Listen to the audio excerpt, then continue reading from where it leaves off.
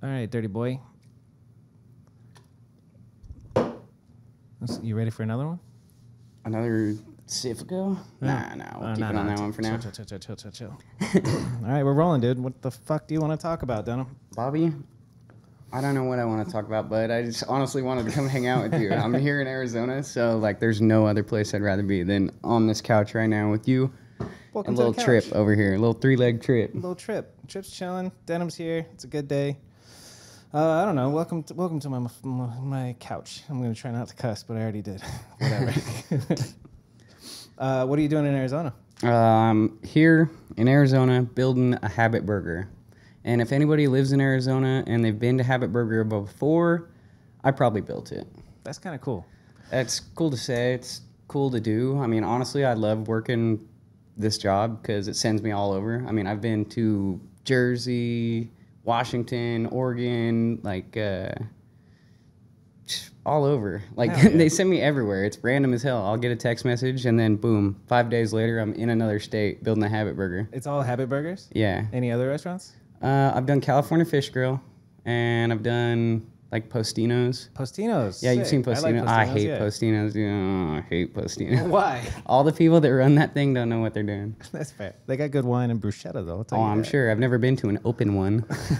I only build it and then walk right the hell out. You go into an empty building and then you look around and you say, okay, we need a bench here, a bench here, a bench here. Oh, no, that's all already planned out. It's bada boom, bada bing. Nice. And you just make the shit happen. Yeah, exactly. I kick it in. I grab these booths off a semi-truck and then kick them in the spot and shove a screw in it. Perfect. Easy job. That's what I say. I mean, is that your main gig or no?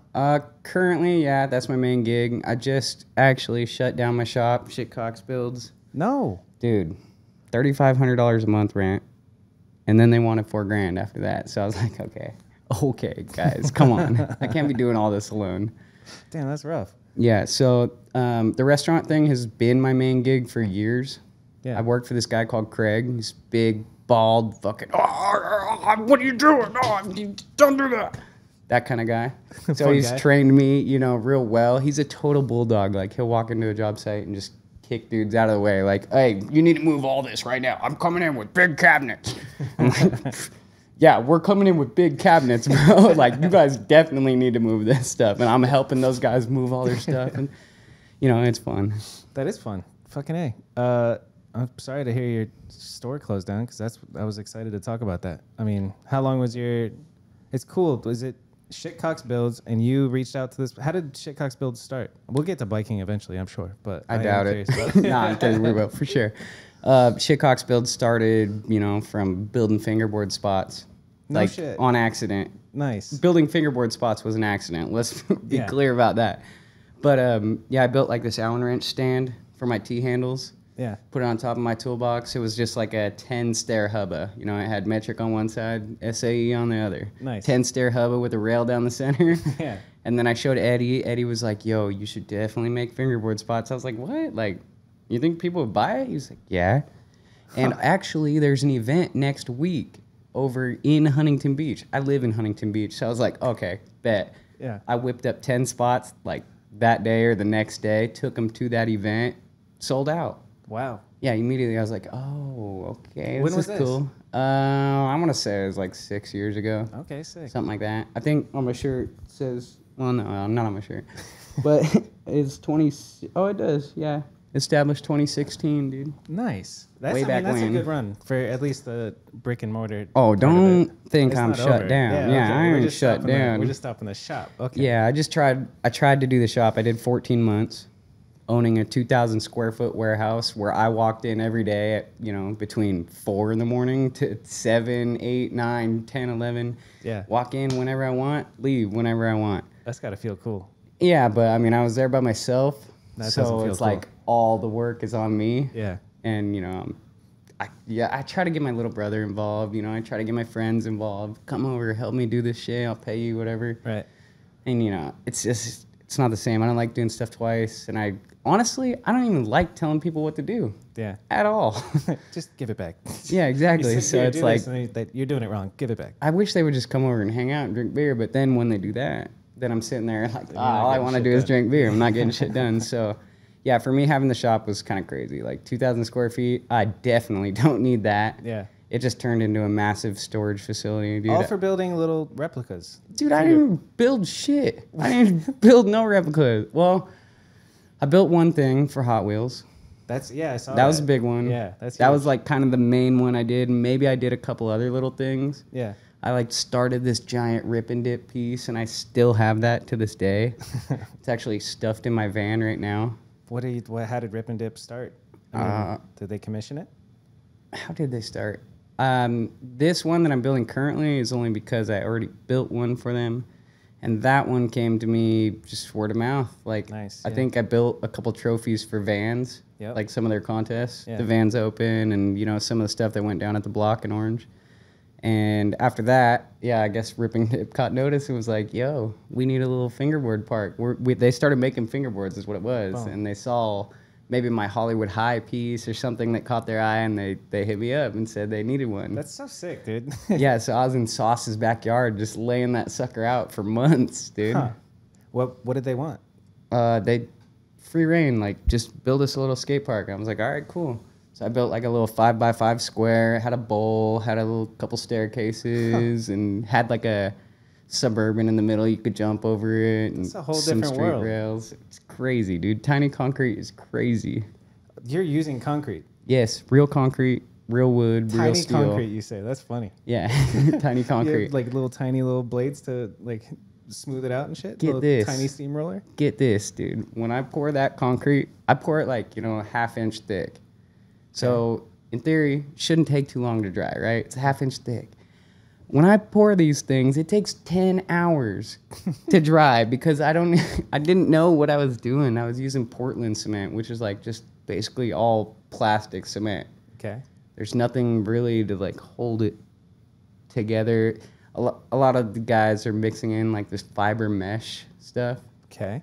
Which like holds it all together, makes it form, makes it dry faster, all these things. There's levels to this, dude. I'm learning on this tiny concrete stuff. But anyways, from my research, I figured out like, okay, Portland is badass, and you're supposed to put sand in it to help it all bond together, but I never did that. I skipped that step. I'm just pouring a bag of concrete in this 5-gallon bucket and mixing it up.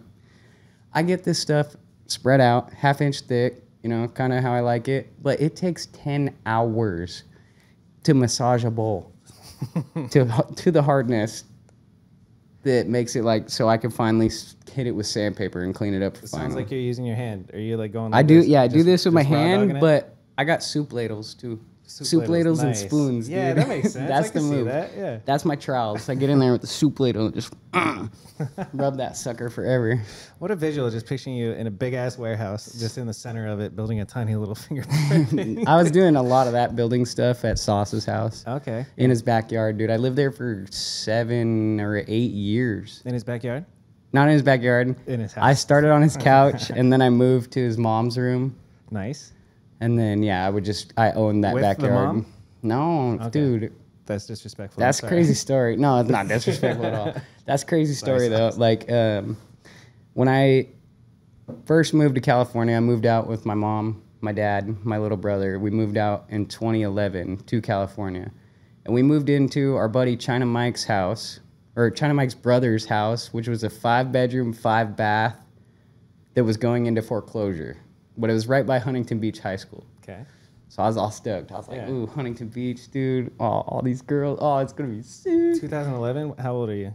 16, 15-ish. Nah, probably 17. 17. Yeah. I still had to go to junior year and senior year. Okay. And I graduated at 17. So, like 16. But anyways, we move into this little 5-bedroom, 5-bath mansion, and I'm fucking stoked. Yeah. And from that house, what were we talking about? Sauce's house? Yeah, Sauce's house. Okay. And Sauce's mom? So how I got to Sauce's mom's house. Okay, so we stayed in that little 5-bedroom bath. And then, a couple years go by. Shit's all cool. I'm already got all my BMX friends. From that McMansion, I pedaled over to Huntington Beach High School. Found 3 BMX kids first day. Made friends with them. They introduced me to Sauce. Nice. Fast forward years later, Sauce is like, let's go to Barcelona. I'm like, So down. Hell yeah. 3-week trip. Sounds killer. Yeah. We all load up. It's like 6 of us. We go to Barcelona. But while I was going to Barcelona, I knew that my parents were about to move to Texas. So before we all left, like, I took all my shit out of my room, put it in a storage unit. And then flew to Barcelona, knowing damn well I wasn't going to move to Texas. So Yeah. I was like, okay. End of the Barcelona trip came up, and I was like, I'm not fucking leaving. I'm not fucking leaving. And I stayed there in Barcelona for 4 months, and then came back to move to Sauce's couch. Nice. And then I stayed on his couch with Austin Augie Yep. for, I think Austin Augie was there for like 2 days or 2 months. Okay. And then Sauce finally booted him out, and then I was just me on the couch. But every night we were rotating like couch, floor. Me and him would switch, you know, because it sucks, dude. 3 people in one master bedroom. Yeah, damn. Sharing one bathroom. Dude, it was crazy.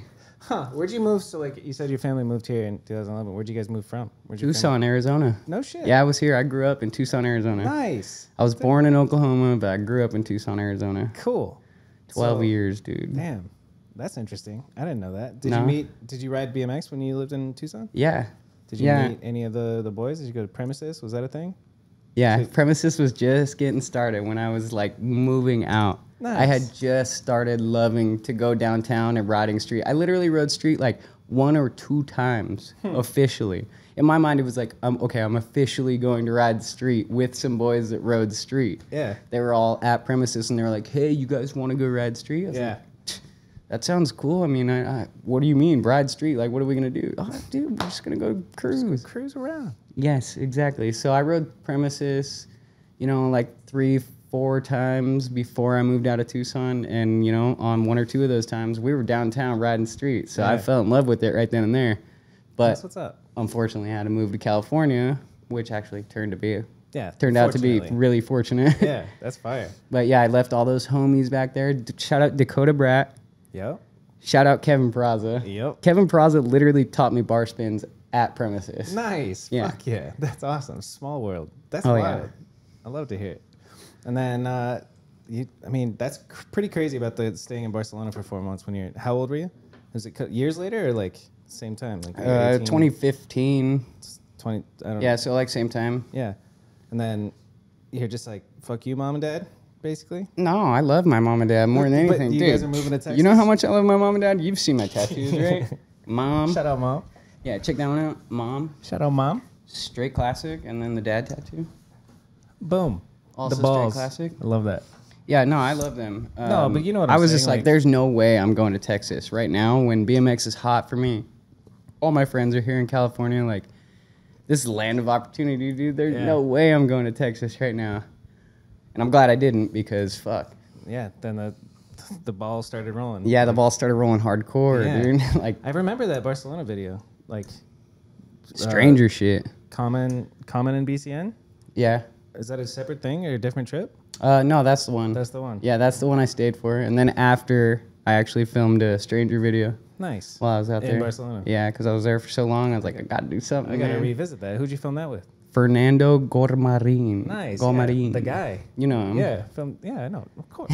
That's awesome, dude. Fuck yeah. I mean, I guess just tell me your fucking story. So starting at this common BCN trip, and then, I mean, BMX-wise, is that when that shit kind of started? Like, fuck, where do you even start, dude? I don't even know where to start with. To start with me? Shit, I don't even know. How'd you get into bicycles, man? Shit, I started in the backyard skating naked, and now here I am riding BMX with all my clothes. Skating naked. That's like one of Sauce's favorite stories, because one time I slipped up and told him I was skating naked in my backyard. Nice. Just got home from high school and was like, boom, I'm skating naked. I had a full-on skate park in my backyard in Arizona. It was sick. That's pretty dope. Yeah, we had a, classic like 1,500 square foot house with a pool, and our garage was also 1,500 square feet. Wow. My dad custom built this shit. He was like, all I care about is my garage. Yeah. It could fit like 9 cars in this fucking thing, dude. And the driveway in the front went down all hardcore, so it was perfect rolling, mega ramp rolling for my fucking 1080 kicker at the bottom. Little plastic ramp, dude. Yes. Dude, I grew up on a plastic ramp. Sick. Like, on a BMX bike? Yeah. Okay. BMX bike, skate, scooter. All of it. Not rollerblades. I never got into that. I tried, but Fruit booters. it's just not that fun. Yeah, I tried it too. It is. It's so hard. It's different muscles, dude. It's like the side of your legs and shit. I didn't like that. I just don't like falling on my ass. Yeah. But then I got into skating, and all I did was fall on my ass, and now all I do is tuck and roll. So You're pretty good at bailing. I'll give you that. I love bailing. You recently broke your neck, so we could discuss bailing and breaking your neck. But yeah, I used to. The whole reason I got into BMX was because I tried skating and I couldn't fucking figure it out. Like I was just like, I need to hold on to something, and then. Oh, dude, I was getting good, man. I was only in 12 stairs, board sliding handrails and shit. Nice. Yeah, that's fire. Kick flipping off 2-foot ledges. What's the best trick you've ever done naked?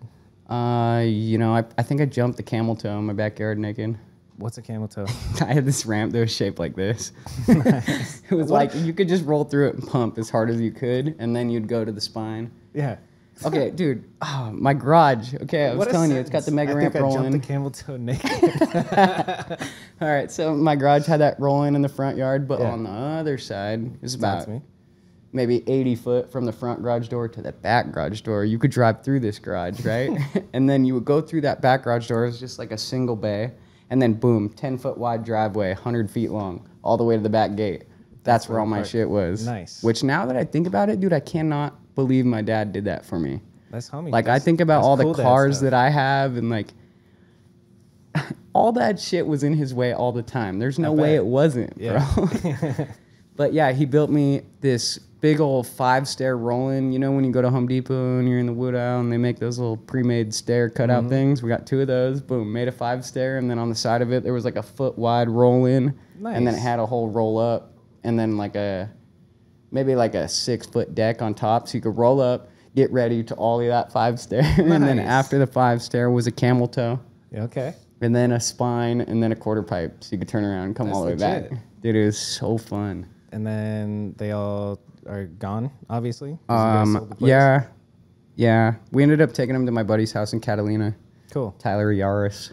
Tyler Yaris. Shout out Tyler. Yeah, shout out Tyler for sure. What was your, I mean, I'm picturing you being like 13 years old, riding these ramps in the house in Tucson? Yeah, 12, 13, something like that. What was like your taste of BMX, and then when did that become your main shit? Dude, I actually heard a story about this the other day. My dad was telling me, like, I did not want the BMX bike at all. It was Christmas time. No. Like, I already had bikes. I'd been there. I've done that. You know, I started out on the dynos, right? Yeah. Dude, I had this one. It was all blue, and it had flames on it. It looked just like my dad's 57 Chevy. I was like, oh, this bike's sick. Yeah.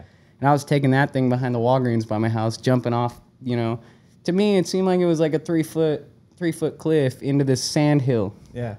I was doing that shit back in the day, right? But then I got into skating, and all of a sudden I didn't want nothing to do with bikes, right? But my brother, he was coming up. He's 8 years behind me, right? Okay. So he's got to get a bike. He's got to try all that stuff. When Christmas rolls around, Santa Claus brings us a DK General Lee. Yep. And then I had some DK racing frame. It was like a 19.5-inch top tube. It was kind of a weird deal. Tiny, yeah. Yeah, it was kind of a weird deal. But I ended up, you know, just getting super into it. Like, I was just kind of like at the end of middle school, beginning of high school, and my friends had dirt jumps behind their house, and I lived backed up to a sand wash. So I was making jumps in and out of that wash and all the way to the Walgreens. It was by their house, you know? So it was just like friends. You didn't like see a video? Did they pop a video in, or like are DVDs a thing at this point? No, because I mean, I was into. You're young.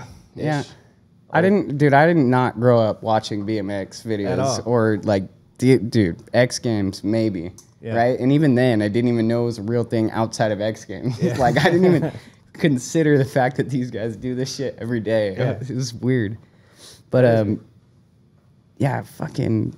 You know what I mean, though? Like, when did it go from, like, dirt jumping and, like, how do you see tricks to learn? Like, is it just friends, like... Dude, I was out there doing bar twists. I had a mean bar twist. No footer, 1-footer, come on. Come on, now.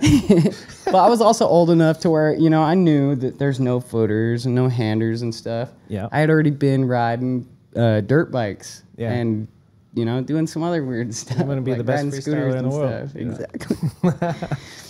All right, this is a good time to show the people. Yeah, origins. So this is where I started, dude. I am 8 years old in the footage that you're about to see. And this is me riding dirt bikes. This is a young buck. I knew one trick. Fucking no-hander. All right, that's not it. But this is it. That's not it also. But, I mean, let's Check that out. Let's admire that picture right there. I rode for this freestyle crew no-hander. called Chapter 11. If you know, you know. This is some 2003 freestyle stuff. Crew, Chapter 11. Look at this guy. 8 years old, 4'1". 60 pounds. Dude, I weighed nothing. Hobbies: riding my scooter, PS2, snowboarding, and quotes, hanging with the boys. That's right. You're goddamn right. All right, let's get this. Here we go. Okay. I want to record some of this for Chris. Okay. Do I need to turn it like? Whose voices are we hearing? This is my girlfriend. She was researching this really heavy, so we could show it today. Shout out to girlfriend. What's your girlfriend's Shout out name? Ariana. Ariana. Love her. Look at the music, dude. Look, so at 8 years old, my dad was filming me and telling me That's I could pretty do all gangster, this. dude. It's a solid no-hander. So I had some tricks, you know. Yeah. I knew some tricks in my mind. 8 years old, ripping. Ooh, I almost died right there. This is like ingrained in your like existence almost. Yeah, this is in my DNA basically. Yeah. This is 2003. That's so nuts. Me riding with my buddy Jason Ebel and the That's late not great you. Arlen Vandemark. I wish it was me. But ooh, mean one-handed look back. That's you. You got the no-handers. Just look at this fucking guy. No way. Been riding for 4 years, been doing freestyle for 1. Yep. So I guess I started at 4. I did though. I mean, I remember riding dirt bikes behind that Walgreens. It was by my house. It was like a quarter mile from my back gate to the Walgreens front door. So I was in that Walgreens every single day. Shout out Harriet. I still remember her to this day. Harriet worked at that Walgreens. Dude, best lady. She would sell my dad beer all the time, and I'd always be there, you know, with my pack of gummy bears or whatever. And there was like a liquor section and then a normal section. Who's going into Walgreens? Like, Yeah, exactly. this is Sideways denim hat, and dude. Yeah? Sideways hat with 2 spikes in the side holes. And Boom. every day, Miss Penny would make me take them out. In 3rd grade, I'm pulling up with spikes in my hat. And they're every day making me take them out. Denim, take your Yeah, horns exactly. out. It wasn't take your hat off. It was like literally take your spikes out of your hat. You cannot have that. Take And your also, double you spikes can't wear out. your hat in class. And I was like, "Ugh," losing it. Oh, shit. But I quoted this. You showed it to me earlier. Let's see. He's ripping, dude. Oh, here we go. Is there no? I think it's the next one. Okay. Dude, on interviews at 8 years old. Dude, on camera. What was this for? Like, what was this? This film was for? a sponsor me tape that my dad Nice. had made for me. You know, we were trying to go big with it, but Man, your dad's the shit. my dad actually is the shit. Love Okay, him. here we go. Dude, check this clip out. Be the best freestyle ever. Let's go. Yeah, I can't believe my dad did this shit for me. He was taking me to this compound, you know, twice a week, 3 times a week, 4 times a week. As This is often as also those in other Tucson, guys were obviously? there. Oh yeah, check out that one-hander lander. So do you think that your motocross background has helped? For information, does that phone number still work? Yeah, it goes to my dad's friend. What's his name? I don't know. I don't know his name, but I know he wiped a booger in my dad's seat, and he doesn't like him anymore. He went like this and fucking flicked a booger in Ooh, his that's truck, and he's not disrespectful. having it. Disrespectful. Well, nobody do anything with that phone number when you're watching this. Okay. And we're back. Yeah, but that's where it started, dude. Like, Yeah. on the dirt bike behind that Walgreens on a PW50, shooting the sand wash. You're a very you're one in a million, Denim, doing fucking no-handers and saying you're gonna be the best freestyle motocross ever. That's fire. It's all my dad's words. So Put how do them you right in think my that, little 8-year-old mouth. Dad was coaching you? Oh, for sure. Dude. You can see me looking at him in the camera. I'm What like do you want me this. to say I say next? something to the camera, and then I'm like, did I say it right? I'm 8 years old, dude. I don't know what I'm That's doing. so wholesome. I love it. I mean, I was having fun, no doubt. Did anything come of that? That green bike Chapter that you 11? see me already riding, I Yeah. got that one for free. Nice. Don't know how, So you but my dad technically- says I got that one for free. you got sponsored in motocross, kind of. Borderline. Borderline sponsored. Yeah, it's what my dad says. Yeah, you deserve it. I don't know. Denim Cox, baby. I was asking, does that shit? Do you think it? I think it does. That bike control from motocross go into your BMX? I think the BMX plays into the motocross, honestly. Like a lot. Because you were BMXing at that time too, or no? Well, like, what do you mean when you say then is irrelevant to like any level of skill. I did not have no skill back then. Dude, my dad is literally standing at the bottom of the ramp going like this, wham, wham, wham, like doing a hand signal to give it more gas as I'm riding at this 60-foot gap. Like, I don't know the speed, but he's like doing this shit to coach me. Like, go faster.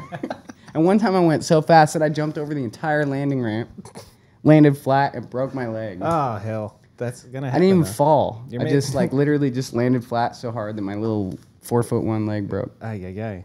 My But like you're made of leg. rubber when you're a baby.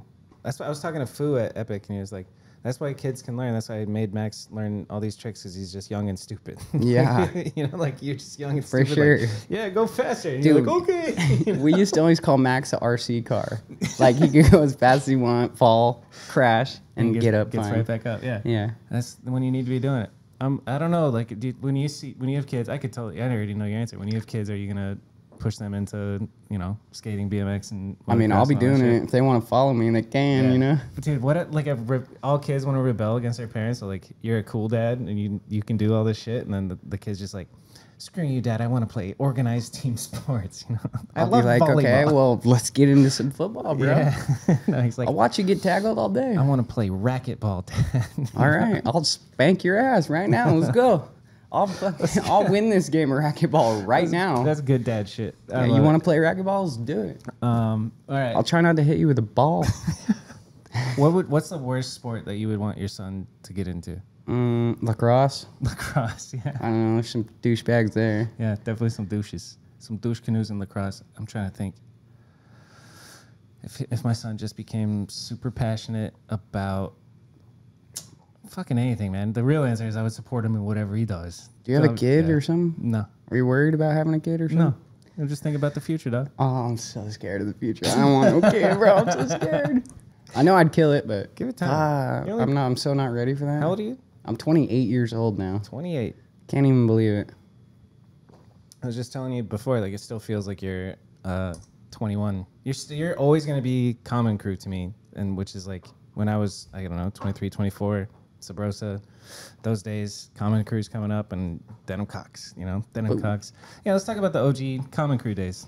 How did that all, The good old days. how did that come together? Tell me about the good old days. The good old days. So, like I was saying before, how I met those 3 kids at Huntington Yeah. Beach High School, and then they introduced me to all the other guys. Those other guys were Sauce, Francis Castro, and Ethan. And yeah, I don't know who else was involved at that point. I think everyone was involved, but I kind of like slowly got to meet everybody. Mm-hmm. These are kind of like the first guys that I met. Sauce, definitely the first guy I met, and I That's the clicked best with one to him meet. right away. Yeah. He had dirt bikes in the garage, Yeah. and he liked old cars. So like me and Boom. him were boom, best buds right away. Always fucking with He's each liked other. old cars since back then? Like, Yes, cool. dude. He's loved old cars. His first car is a 1953 Mercury, Good for him, dude. super gangster, What a 2-door. fucking He character, just Sauce. recently sold it like a couple years ago. Where's my jewel? It's under your ass. Right, I mean, that's where it was last thank time I you. saw it. We love Sauce. Okay, that's a good person to meet first. Mm-hmm. Has he always been? There's no way he's been different. Like he's just been charismatic. Nah, as yeah, he's been the Sauce. same wheeling, dealing Yeah. son of a bitch He's ever got since that thing day we were one. talking about, that entrepreneurship shit. Like you said, your guy Craig started when he was 7, and Yeah. just some people are built different. Dude, Sauce has been selling shit since day one. I don't even know what he's selling, but he's like hustling. selling sodas, He's doing at school good, or dude. doing whatever. He's doing Everybody good go now. ask Sauce for money.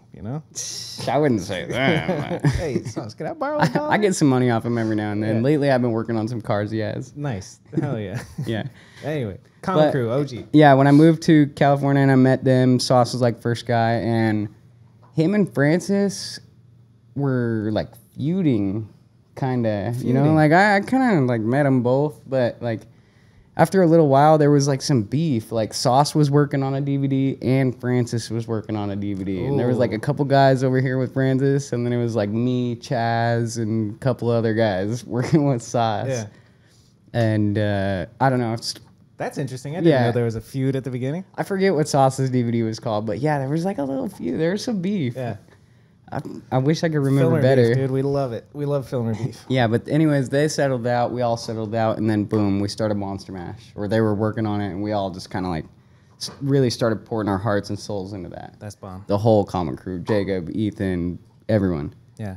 And every weekend went by, we're stacking our footage, and you know, it's getting posted online too, like Instagram clips or right. I don't even know if we were doing Instagram back then. I guess I was probably just starting out. Yeah. Yeah, pouring our heart and souls into this DVD that we're gonna finish, you know, within a couple months.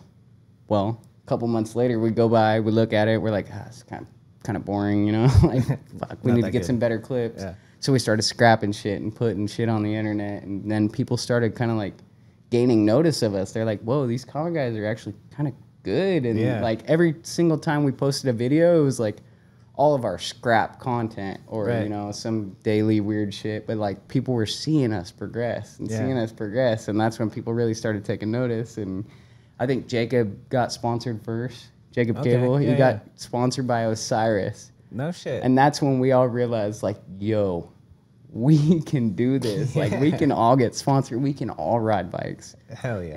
And make some money doing it and have fun and go on trips and do all the thing. Like, the dream was really starting to come together right at that point. When Jacob got put on Osiris, it was on. Yeah, that's awesome. And Jacob only got put on Osiris because Devin Smiley moved down to Huntington Beach from Georgia or wherever he was right before that.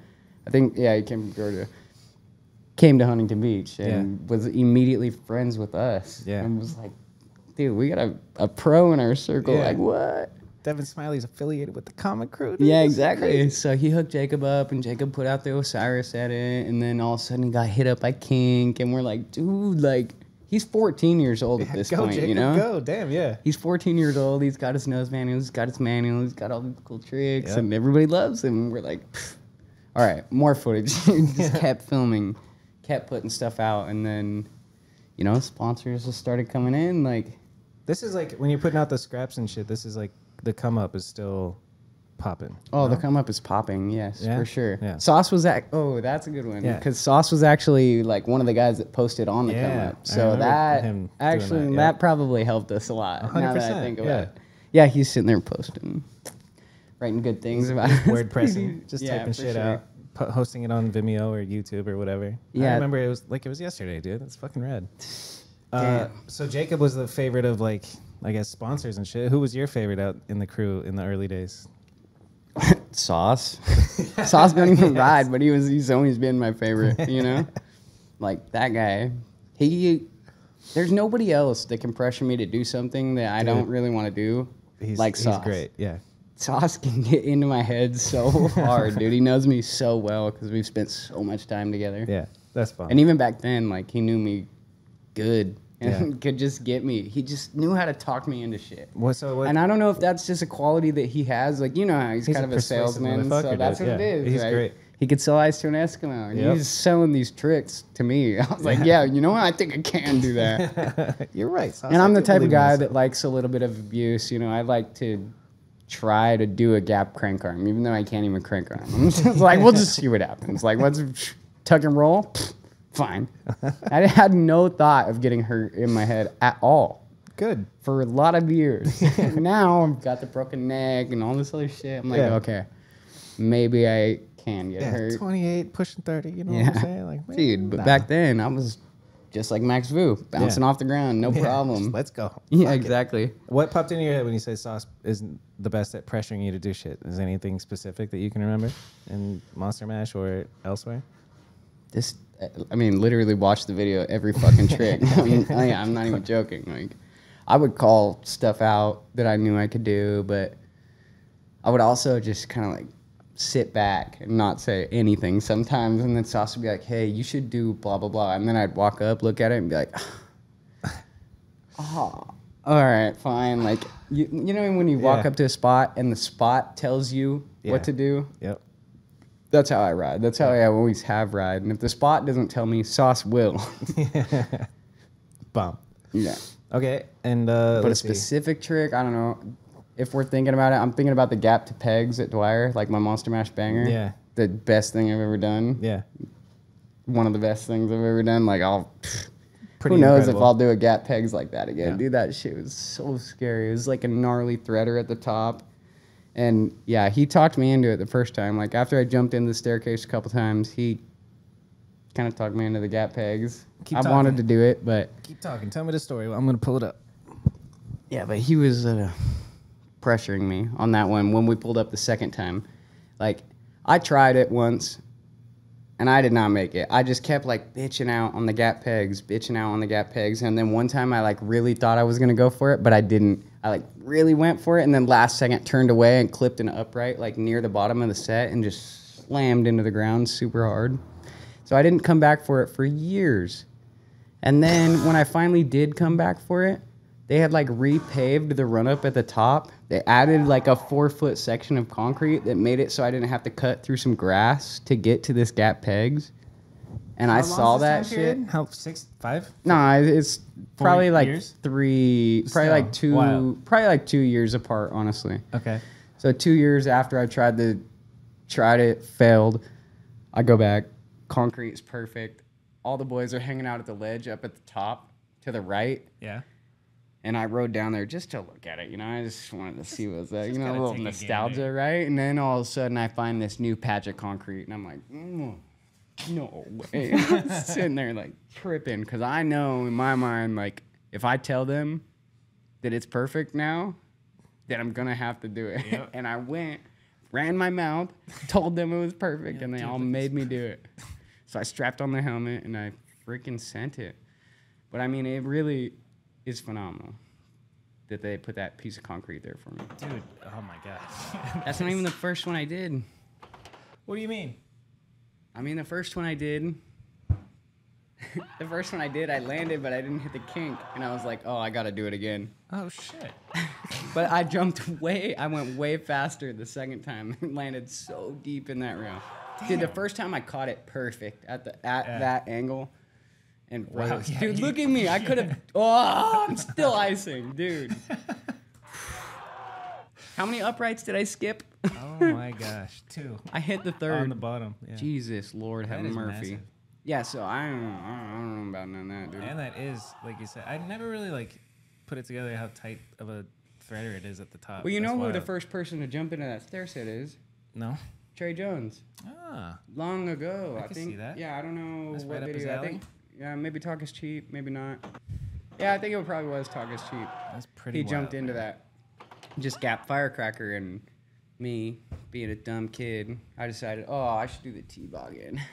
And that, you know, Sauce is like, Yeah. oh yeah, definitely do the T-boggan. So I did that, posted it on the internet. Trey's all mad, Colt's all mad, and I'm like, sorry, dude, I'm just paying homage. I'm so sorry, guys. Since then, we've worked it all out. Yeah. Everything's cool. No beef? You got beef with anybody? No. Me neither. No beef. I'm vegetarian. We love everybody around here, you know? Are you vegetarian for real? No, just no beef. Vegetarian, get it? Joke. Yeah. I eat meat like a motherfucker, man. Me Especially too. lately. I've been whipping up a pound of ground beef a day and having a little bit with some eggs in the morning, having some at night. Gotta get your protein in, dog. Yeah, for sure. Anyways, back to your biking. So that's the scariest shit Sauce ever pushed you to do. He's your favorite. No, out of it's the not crew. the scariest shit, but it was, Oh, this it's is just a pops real in your scary head. one for sure. Yeah. That's one that pops in my head. And then, yeah, after all that, we just kept rolling.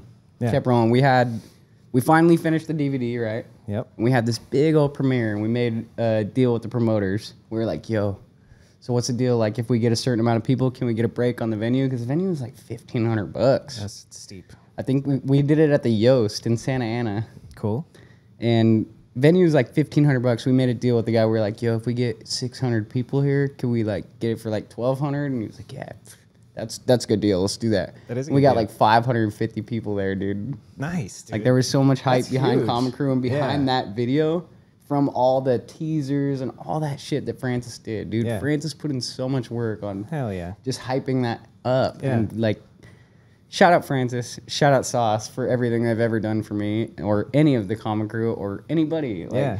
those guys have real heart. Yeah. I remember getting an email from Francis, sitting in Ryan Scher's house and reading the email from Francis hyping Julian up, trying to get him on Sabrosa. And I was like, I gotta respect the shit out of this, dude. Like, it's just like a real professional email breaking down like, here's why Julian is amazing and does this, that, dude. Yeah, like, none of it would have happened without Francis or Sauce. Making shit happen. Yeah, exactly. That's dope. I love it.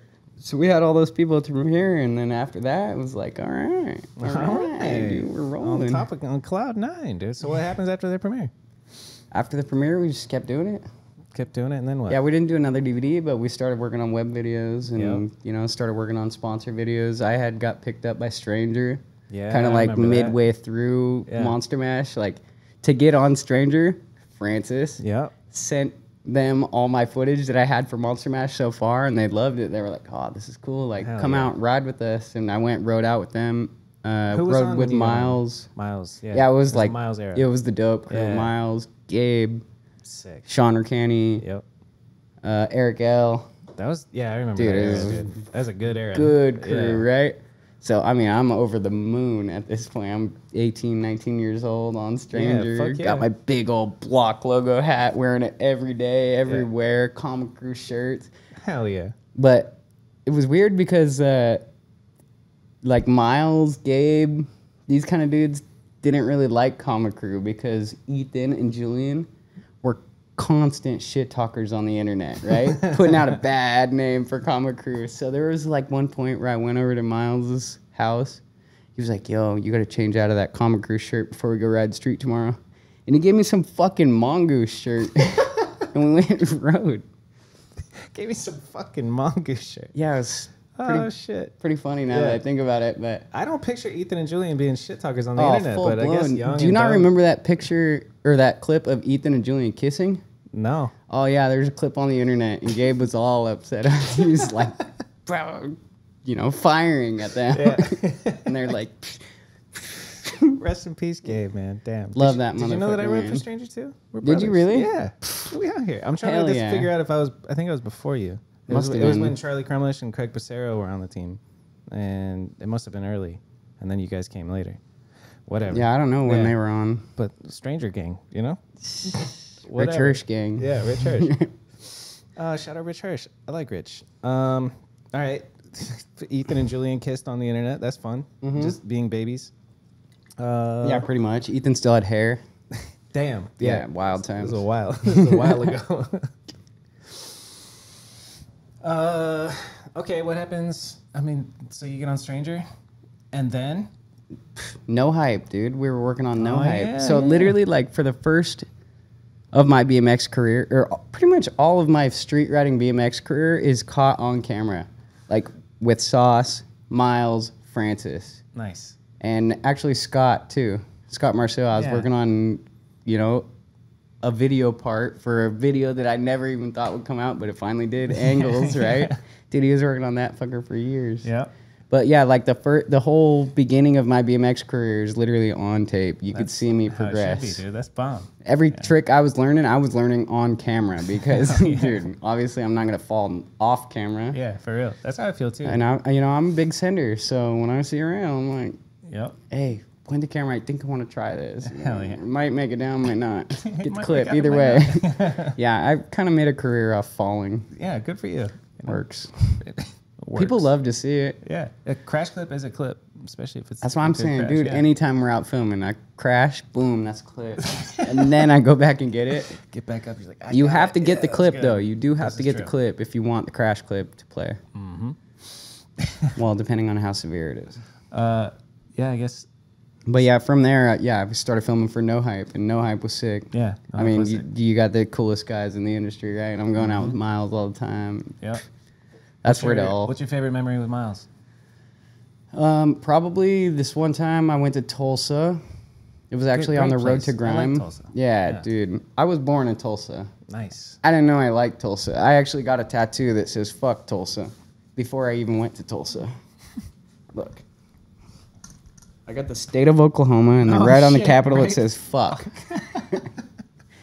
So yeah, no, that's actually one of my favorite memories with Miles. Is just going on the road to Grime. Yeah. Me, Sauce, Travis pulled up to Miles' little workshop that he had, and it was cool. It had like one of those infinity walls where you can take all the photos and everything looks all cool. But it's called a cyclorama. perfect quarter pipes everywhere, right? And he had this one windowsill, so you could get up in there and do a 2-stall or whatever. Nice. And this motherfucker had this idea in his head that he wanted to film an all black and white video on this white quarter pipe wall or infinity wall or whatever you just called it. Yeah.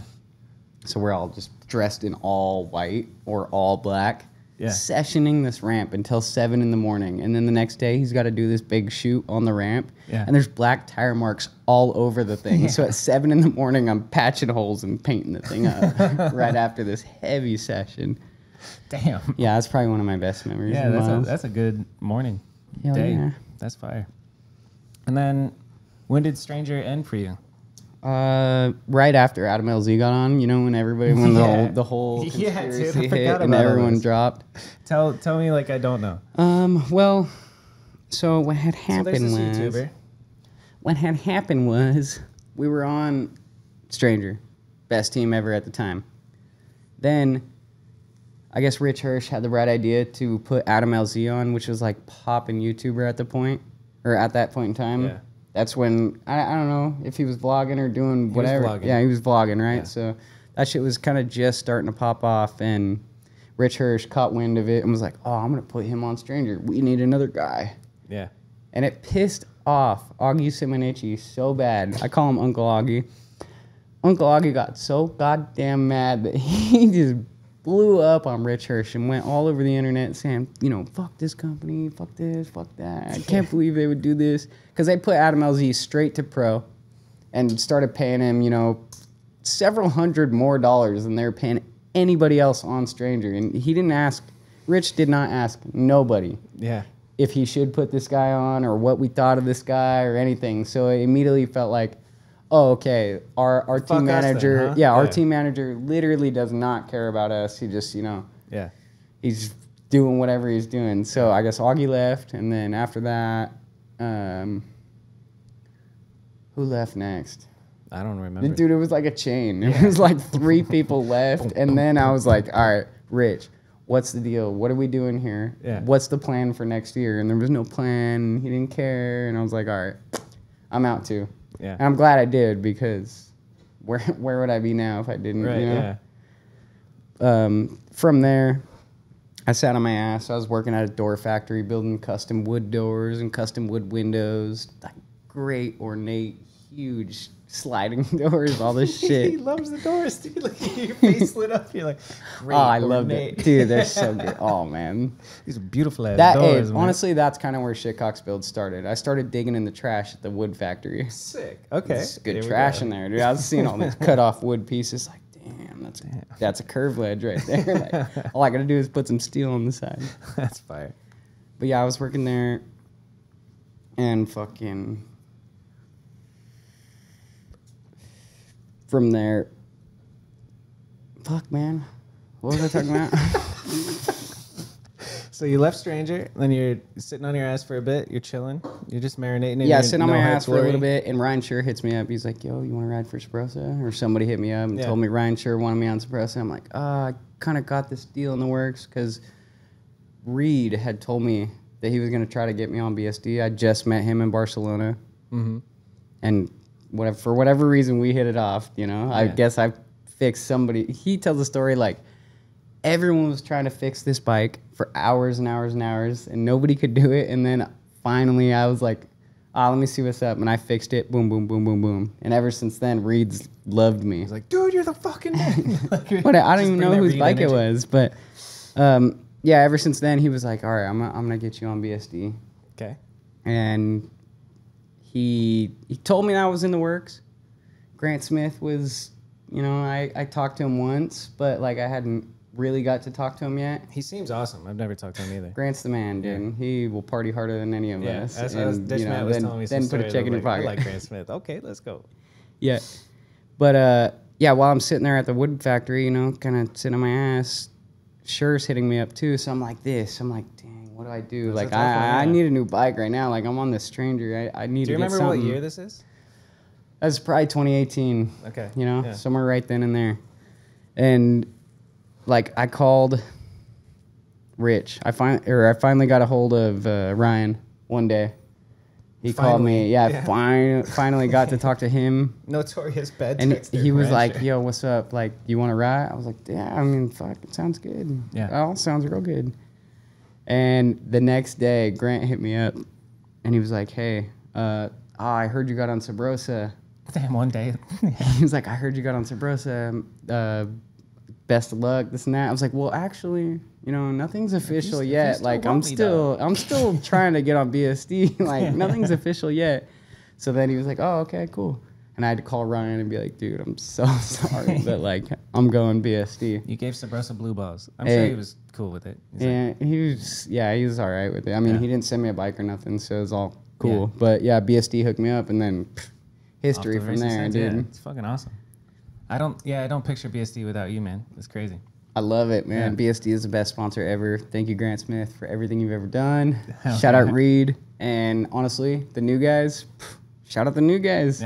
You talking Trent, Grant, Yubi? Oh, yeah. Bro, my inspirations. They're fucking amazing, I love dude. those boys. I'm literally going to move to Texas because of them. Hell yeah. For sure. In the next couple months, that's kind of the next move I have going. They're good boys. I'm loving enjoy the in-betweens, dude. And Trent busts his ass, and Yubi's just a smile as a human. It's fucking amazing. Yeah, Yubi's great to be around, and Trent, like, will do anything for you and just has such a great vision. Yeah. You know, like, he's always got a vision for what he wants to do. He's not ever just sitting on his ass like, what am I going to do? He's making shit happen. He's always on the move. So that's what I love about him. Now? Yeah, he's still in Glasgow for another, like, 45 days or something like that. He booked a 75-day trip. He's out. That's awesome. Yeah. Dude. Good for Trent.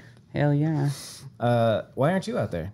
Is it a BSD thing he's out there? Or is it's a dig thing? Dude, I should have went. It was the dig. It was the dig thing, the 30 year, right? But it was also a crazy BSD jam. But I had just got back from Scotland, and I was there. I broke my neck. Yeah. So I just got over that, and I don't know. I just didn't really have this trip planned in my head. I didn't know it was going to be so goddamn good. Yeah. Like, I didn't know the jam was going to be so crazy. I just kind of underlooked it, right? And I'm definitely jealous, and I'm not there now. I told Trent that the other day. Yeah. I mean, he's going to be there so long, I might still be able to catch him if I want to, but Glasgow ain't going anywhere. I can go there any year. Pretty much. I would love to go to Glasgow at some point. That'd be fun. You never been? Never been. Oh, that's good. The only place in Europe I've been is Barcelona, and I love that. I don't know. Europe is tight. It's different. You know, it's like old buildings. Everything's made out of like real materials. Mm-hmm. You come back to America, and it's always built like, you know, cookie cutter and like cost cutting materials and stuff. But over there, it's like old shit. You know, Vintage buildings. Yeah, I'm sure you can appreciate some nice doors. Oh, nice door meet you, bro. Nice door meet you. That's Miles right there, dude. Yeah. Nice door meet. Man, that shit caught on like wildfire. And then Malouf's in Arizona. And I don't think I've ever spent that much time with Miles, but like his lingo has entered my life a whole bunch over the years. Through Tony? Yeah. Oh, yeah. How long did Tony live here? You. Dude, he was out here for a minute. I don't know. I want to say like 6 or 7 years. He lived out here in Peoria in a house that is like, you went to that house, I'm sure, at some point. I actually never made it to that house. The no way. House, dude. It was legendary. It was real. And my parents' house was like 10 minutes away from it. And I was still super young. And Westcott and Malouf are the reason that I got into filming. Like, I showed up to that house, and they're both like sitting at the kitchen table, logging the clips from the day. And I was just like, that's what I want to do. And then changed my entire life. But so many parties and pool, and you can jump in the pool, and it was like an adult house, like a grown-up, really nice house, but just filled with BMX scum. It was fire. Yeah, nice. You know how it goes. Yeah, hell yeah. That house is bomb, and the lingo catches on. Yeah, lingo never stops. Nice bro. dormicio. What's Tony's the latest still thing? on it. Yeah, he's always. I don't know, dude. I haven't seen Miles in a long time. Yeah. Miles has a kid now. He's painting murals all over the place. Yeah, he's doing good though, huh? Oh yeah, better than he's ever been, as far as I hear, as far as I see, you know. Yeah, I think Malouf and him are together right now. Or I saw in Malouf's story. Like, I saw Miles on Malouf's story, but. Oh, nice. Whatever. It's possible. How'd you break your neck? I broke my neck in Scotland, in Glasgow. I tried to do a 4 flat 4 gap ice pick. I was trying to just ice pick the last little nug, dude. And I'm talking, it's a nug, dude. It's like 2.5 foot long grind. I was going for it. And top speed. Yeah, exactly. More speed, less doubt. Crank into it. Yeah. You just have your dad in your head just going. Yeah, pretty much. You know, I'm standing up there like I'm going this time. And I remember saying, I think Frank Blurry asked me. He was like, "Ice pick or are you gapping the stairs?" I was like, I think I'm just going for it. I'm going for it. Just I'm going didn't for it on answer. this one, boy. And I turned around and I cranked at that thing full 100%. Ice No pick doubt or in my you get head from I the was going to stairs? do it. Yes. Yeah, I'm doing it. Exactly. I think I'm going for it. Okay. Well, it was, dude, I was all hyped up because Yeah. Foley just did like the craziest thing in Glasgow. Like, this is a rail hop that everyone who's been to Glasgow has looked at and nobody has ever handled it. And all of a sudden, Foley's all hyped up and he does it right in front of my eyes. Craziest thing ever. So, like, right across the street is this Gap ice pick that I looked at a year before. And I'm like, oh, I'm trying to go to that. Like, originally when Foley landed that, I said, okay, let's go to the bar. Yeah. Should have stuck with that plan because what had happened after that was not good. You know, like no good. we pedaled across the street and there's like 15 of us, like Yeah. top-notch BMX riders, photographers, you name it, dude. We had everyone there. Vibes are high. And I say, I'm going to go for it. I crank at this thing as fast as I can. I go to do the gap ice. I do everything perfect. It is flawless until I get right to that ice pick and I hit the side of the rail like 2 inches down from the top. Damn. And it's, you know, it's like a blocky rail. It's like a 6-inch thick, 2-inch wide rail. Yeah. So I ice the sidewall of this rail and it slips me into the upright. And I went to stab it, right? So you know how when you stab an ice pick, you kind of like start moving your legs like that? Yeah. I went to stab it, but instead of stabbing it and having my legs like that, you know, so I could be ready for the impact when I hit the ground, I hit the ground like this, like full straight legs and just folded, dude. Smashed my face so bad on the concrete. Look, I God, still got dude. a scar. You see this, all this new shit? Yeah. Dude, that's a new scar from that broken neck. Oof. I dragged my face on the ground for, you know, half a second, flipped over, high-speed scorpion, and just flat-backed, laying there starfish, like, whoa. Yeah. Whoa. And I kind of, like, got up, and I'm doing this, and I don't even feel any pain in my neck at this point. I think I'm totally fine. Everything's cool. Like, the only reason we went to the doctor is because I sat there for 10 minutes saying, like, yo, did I try it? Yo, so I tried it? Like, I'm sitting there laying at the bottom, like, You're in whoa. La La Land. No, I did it, right? Like, and they're like, no, you did not do it. But I tried it, and they're like, you tried it.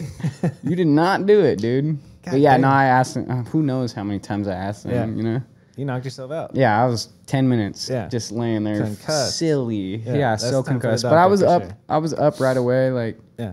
I didn't lay on the ground for any period of time unconscious. Right. There was nobody slapping my face like, Denim. Yeah. It was like straight up. Yeah. Start looking around. Just control alt deleted your dazed. brain real quick. Yeah, exactly. What happened? How did I get here? That's why I keep asking, what was I talking about? Dude, I'm telling you, it's affected me. Just a little bit, at least. Yeah, fuck it. Me too, dude. My concussions over the years have made me not remember shit, and a bunch of other stuff that I've done to my brain. How many you got? I don't know, 3 or 4. My Same. favorite one that I can remember when you're saying this, that you're asking the same question over and over, it's like one of my favorite feelings I've ever experienced. And I've done everything like this, just being knocked out at the skate park and then like opening my eyes and seeing all my friends and just being like, how did I get here? This is awesome. What are you guys doing here? Like, I came to the What's skate up, park, they're like, dude? wait, so what happened? And they're like, you tried a backlash and then you ate shit. And I was like, cool. And then, 30 seconds goes by. I'm like, how did I get here? This is awesome. You guys are great. You Yeah, know? it's such Like, a trip. just That's only happened to me one La La other Land. time. One other time I hit that back of my head really hard. And yeah, I was same thing. It's 10 weird. minutes, like, yo, what? We're fragile as fuck, dude. It's crazy. And another time I smashed my face on the ground. I tried to do a oversmith.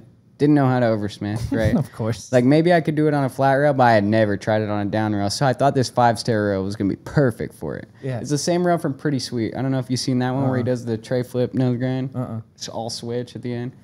Well, anyways, it's like a 5-stair. It's like a 4-inch wide, 5-foot long rail. Nice. I try to do the oversmith. I miss front peg. My front peg lands, this far over the end of the rail because it's a 5-stair. Yeah. And I just, boom, face to ground. Drag my face. Abdullah gives me a ride to the hospital. I tell him pull over so I can puke on the way there. Oof, I get to the hospital and my dad finally comes and meets us and we're just sitting there in the waiting room. When I told him I was good, he took me out of the hospital. I wish we would have stayed there for a little longer, but yeah, no, we Told him, left. We as left in your before dad? we even made it. Yeah. Yeah, you're like, Dad, I'm good. He's like, all right, son. Yeah, get the fuck exactly. outta The here. second I We're said not I was paying good, 10 grand for I'm this out. shit. Get out of here. I mean, I had insurance, I'm sure, Yeah. but And then luckily you're in Europe, so it's covered. Yeah. No, well, yeah, when I broke my For this neck. one, yeah. When I broke my neck, yeah, I was in Scotland. It's free healthcare, so it should be free. Yeah. You know, everything's cool. The lady told me in the thing the next day, like when she came to get insurance information or whatever, I was like, yo, isn't this free? She was like, well, you're from the States, so I mean, technically no. I just need your address. I need this. And I was like, listen, I am fucked. Like, if you make me pay this, I'm done. Like, Yeah. I literally cried to her, you know? Like, Yeah.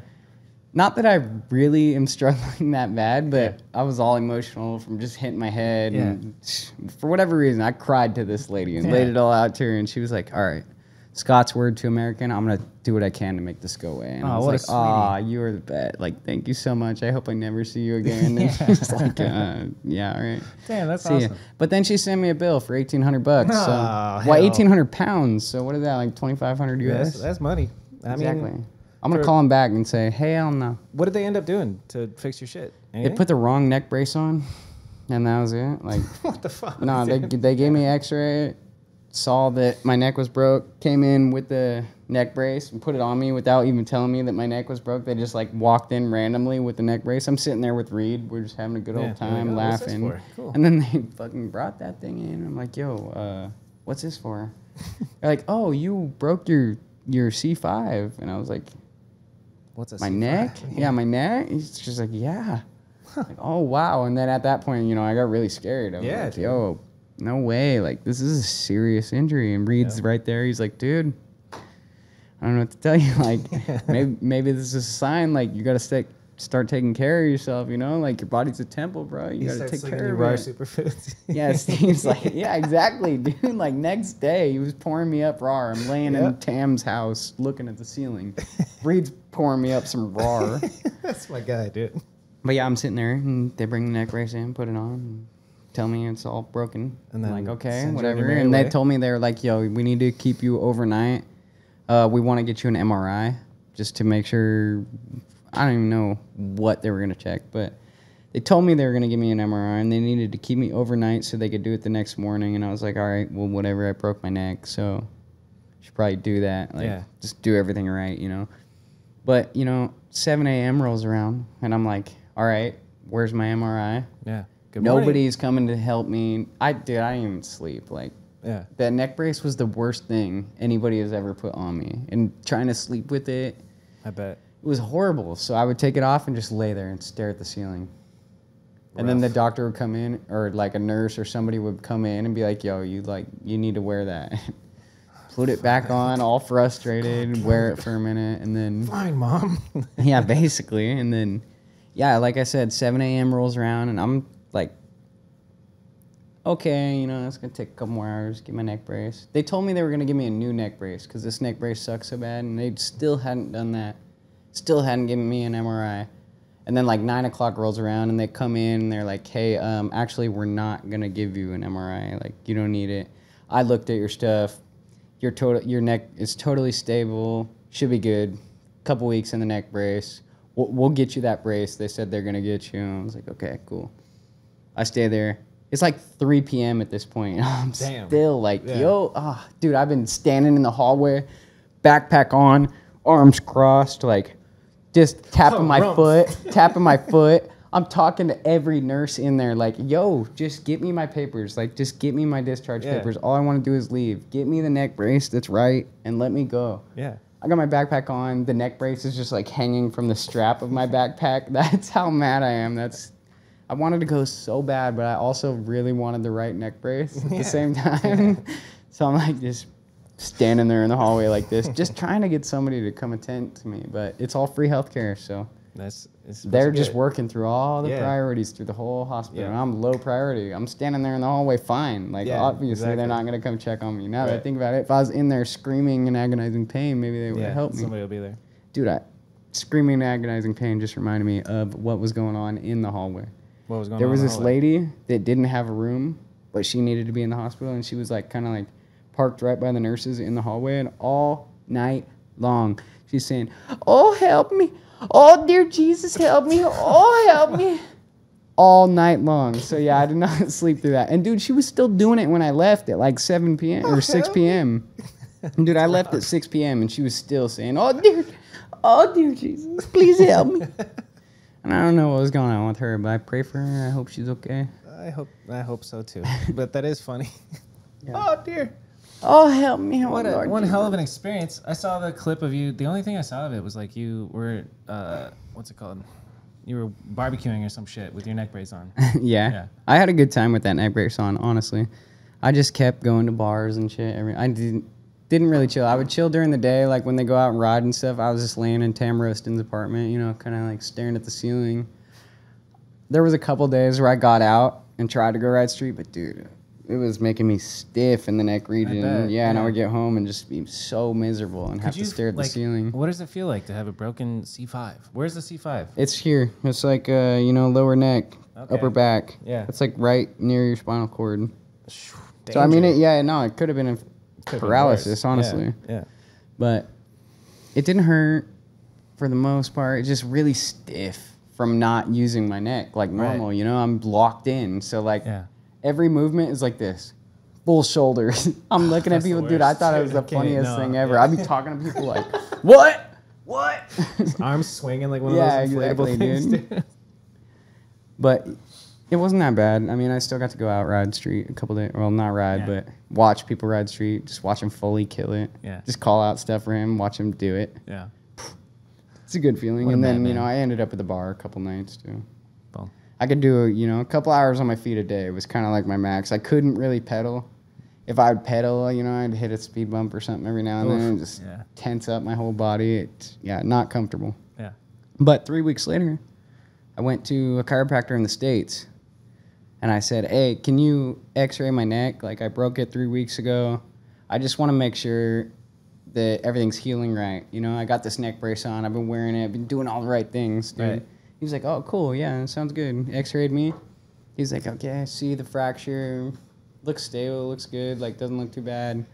Why are you wearing the neck brace? And I was like, what do you mean? They told me I had to wear this thing for 6 weeks. He was like, yeah, but you hurt the back of your neck, right? And I was like, yeah.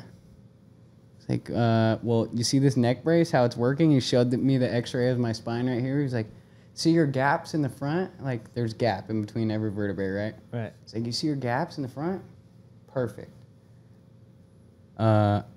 That thing is putting pressure on that back deal. Like, I would not be wearing that neck brace if I was you. He's like, take it off and start using your neck or you're going to be stiff for the rest of your life. Damn. He's like, start doing exercises like this, little this, little that. And I was like, all right, bet. So I took that neck brace off and just chucked it in the trash right in front of his chiropractor. I was like, yes! Cha-ching! Let's go. Yeah, no neck brace, no problem, baby. I'm screaming. My mom's all happy. Everyone's happy. We're dancing in the parking lot and shit. This is this year, right? Yeah, this was 2 months ago, max. That's wild, man. Yeah, less than 2 months ago. I'm happy. I'm happy you're well. What were you out in Scotland for? I feel like there was a reason, but... Yeah, I feel like there was a reason, but I can't remember. I think it was just because everyone was out there. Yeah. Like, Reed was going out there for some other thing. He's DJing somewhere. He's at Burning Man currently, right? Is Burning Man going on right now? Okay. I got it all figured out. He's at Burning Man currently or on his way there or whatever. Yeah. Just catch me not going to Burning Man. I'm not going to Burning Man. I'm sorry. Have you ever been? No. I'm curious. I've never been either. I would like to go 10 years ago. It'd probably be great, but... Fuck it. I don't need it. I don't need that. So what'd you figure out with Reed just now in your head? Short-term memory loss. Dude, this is so fun because usually I'm the one that's like, Nah, dude, I'm a space case. Straight up. That's what's up. Oh, yeah, Reed. I figured out why he was in Scotland. He was there filming something with... something for the 30 year, the Dig 30 year. Okay. He was filming like some documentary of him like going back and talking about all the spots that he hit for living for the city and, his old school stuff. He was talking about, 10 years ago of him going to old spots that he had hit and kind of like looking at how the spots have overgrown with trees and poles and that's dope. How spots have been torn out and stuff. So he was there doing that with Frank and Peter Adams. Yep. And I was like, okay, well... Grant wanted to fly me out. I was like, yeah, I'm down. Like, let's do it. Get some footage. I was going to film for the mixtape. I might have got a couple clips before I broke my neck, but I think that was like day 3 on a 2-week trip. I wonder, so you said, I was going to say, are they going to use the crash clip of you breaking your neck? They used it in that 30-year thing, I think. Or they used, you know, some audio of it or something. Dude, it's a brutal crash. I was actually looking for it a minute ago. I was going to show you. It's not too far in. I can't even imagine. Ugh. It's just high speed. Like, it's literally as fast as you can go, man. And then I ended up flying home early from that trip. I stayed like 5-6 days after I broke my neck just to stay. I wanted to stay for the whole trip, but then I was like kind of like looking on Instagram and I saw that Vish was throwing that jam at Epic, and I was like, ooh, that's my bike shop. Like, all right, I'm gonna come home. So I rebooked a new flight and came home and went to that jam with the neck brace on. Dope. Yeah, I had the neck brace on. I'm sitting there moving up ledges around for these little kids and all the little ramps. Those ramps looked fun. I would like to ride those little. Yeah, shout out Vish for doing that. I love that event. That was awesome. The BMX event. The BMX event. I didn't go to number 2, but I heard number 1 was better. We support it in spirit, even if we're not there. I was in town, I remember, and I was like, I looked at the map to see where Epic was, and I was like, damn, it's only 20 minutes away. But you were in Huntington? I was. Or you were in Orange County? Venice. Oh shit! All right, I'm getting really close. That's what she said. I got a screenshot of the Scorpion. Oh my god, dude! Jesus Christ! I got that. Brutal. Airdrop it. Airdrop it. We'll show the people. Well, I'll airdrop the clip. All right. If I can find it.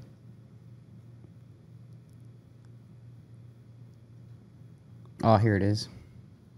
I'm airdropping it to you now. Let's go. Oh, it's so nice. It's footage of footage. So forgive me. I don't know who filmed it for me. Everybody will have to forgive you.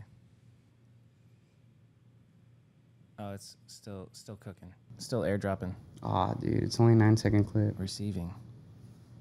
I'm receiving. Pause. It failed. Try again. Okay. This is riveting podcasting, honestly. This is where you know you're doing it right. I mean, I'm having fun talking to you. I don't really care how everyone else feels. That's the spirit. Me too. All right. Oh, come on. Tell me fails. No, I don't think it failed. I could just I got it, but just wouldn't open. Come here, boy. There it is. Okay. Hold on. Hold on for the debut. OBS. Everybody want to see it? Anybody want to see a dead body? Here we go. 4 flat, 4 flat, 4. Well, that last 4 stair is pretty pathetic. Oh my god. Yeah, I just missed it, dude. Yeah, just missed it. We'll see it again in super slow motion. Let's see it again in super. How many times have you seen this? 50. Frank is Frank. Right there, dude. Everything perfect, and then just didn't do it perfect. Just like inches. I hit the side of the rail. Yeah. Like right when I got to it, I hit the side of the rail. And then you see I'm straight leg, not even ready for it. Ooh, ooh, ooh.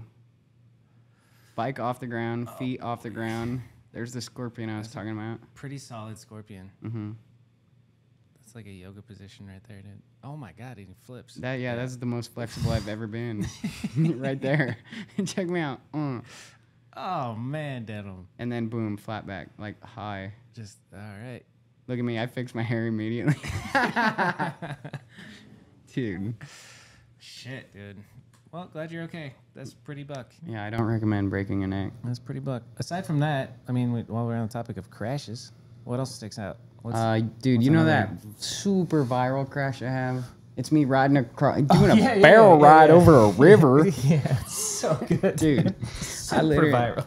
Dude, one time I was out at my parents' house, and my dad has like 18 or 19 of these 55-gallon blue drums, blue plastic drums filled with chemicals or whatever. They were, anyways. Now they're empty and they're just in our yard. So I always wanted to build like a little whoop section, ride a dirt bike over some plastic, it's kind of slippy and makes for good action, right? So one day me and my homie Jackson Olson were at the house, and I said, I think these things float, right? Like, let's just flare, like, let's Just set it up over the river and see what happens. We have a pond in our backyard. Called it the river.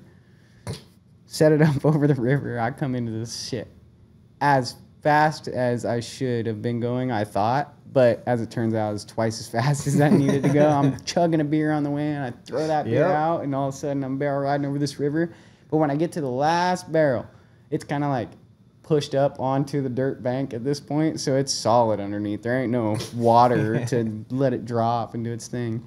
And I hit that thing, and it just threw me right over the handlebars. I landed flat on my back, but I landed on my back so hard because I went over the bars, right? Full Superman as long as I possibly could until it sent me over the bars, and I landed flat on my back so hard that it stood me up on my feet, and I just ran it out. I was like, holy shit. And then, Ridiculousness ended up buying that clip. Nice. And Rob actually got to comment on my video, which was really cool. He was like, dude, this guy looks like some kind of soft body or Arkansas soft body Calvin Klein model. Nice. Dude, it's hilarious. He's like, I consider that a make. Fuck yeah. I haven't seen that Ridiculousness clip, but I've seen that clip a bunch. Barrel ride over a river. I can hear Rob doing that. He even made dirt bike noises and everything, dude. Hell yeah. How much did they buy it for? $200. Fuck yeah, balling dog. I still got rights too, dude. It was like $300 and you get no rights to your video. $200 you get some rights. 100 you get all the rights. Give me the 300. Nah, I was like, two, fine. Give me the rights. I don't care. Yeah. I didn't even know I was gonna get paid for it. I just did it for fun. You deserve that $200 for almost free beer for the next event. No injuries though. I went to the chiropractor the next day for sure. For sure. Yeah, I just got realigned real quick. You a big chiropractor guy? Not a big chiropractor guy. Maybe a time a year. One time a year. That seems reasonable. I'm thinking about going pretty soon here. I hate how I've gone a couple times and every time I get mad because they're like, come next week. I'm like, fuck you. Like, you do the thing, you know? Yeah, do the thing. Help me out. I shouldn't have to come back again. That's crazy. Yeah, I try to stay out. Yeah. Every time I get the idea to go to the chiropractor, all of a sudden I feel better the next day. I wake up and I'm like, I don't need that. Dude, that's how it goes. I don't need no chiropractor. I don't need no doctor. I don't need no doctor.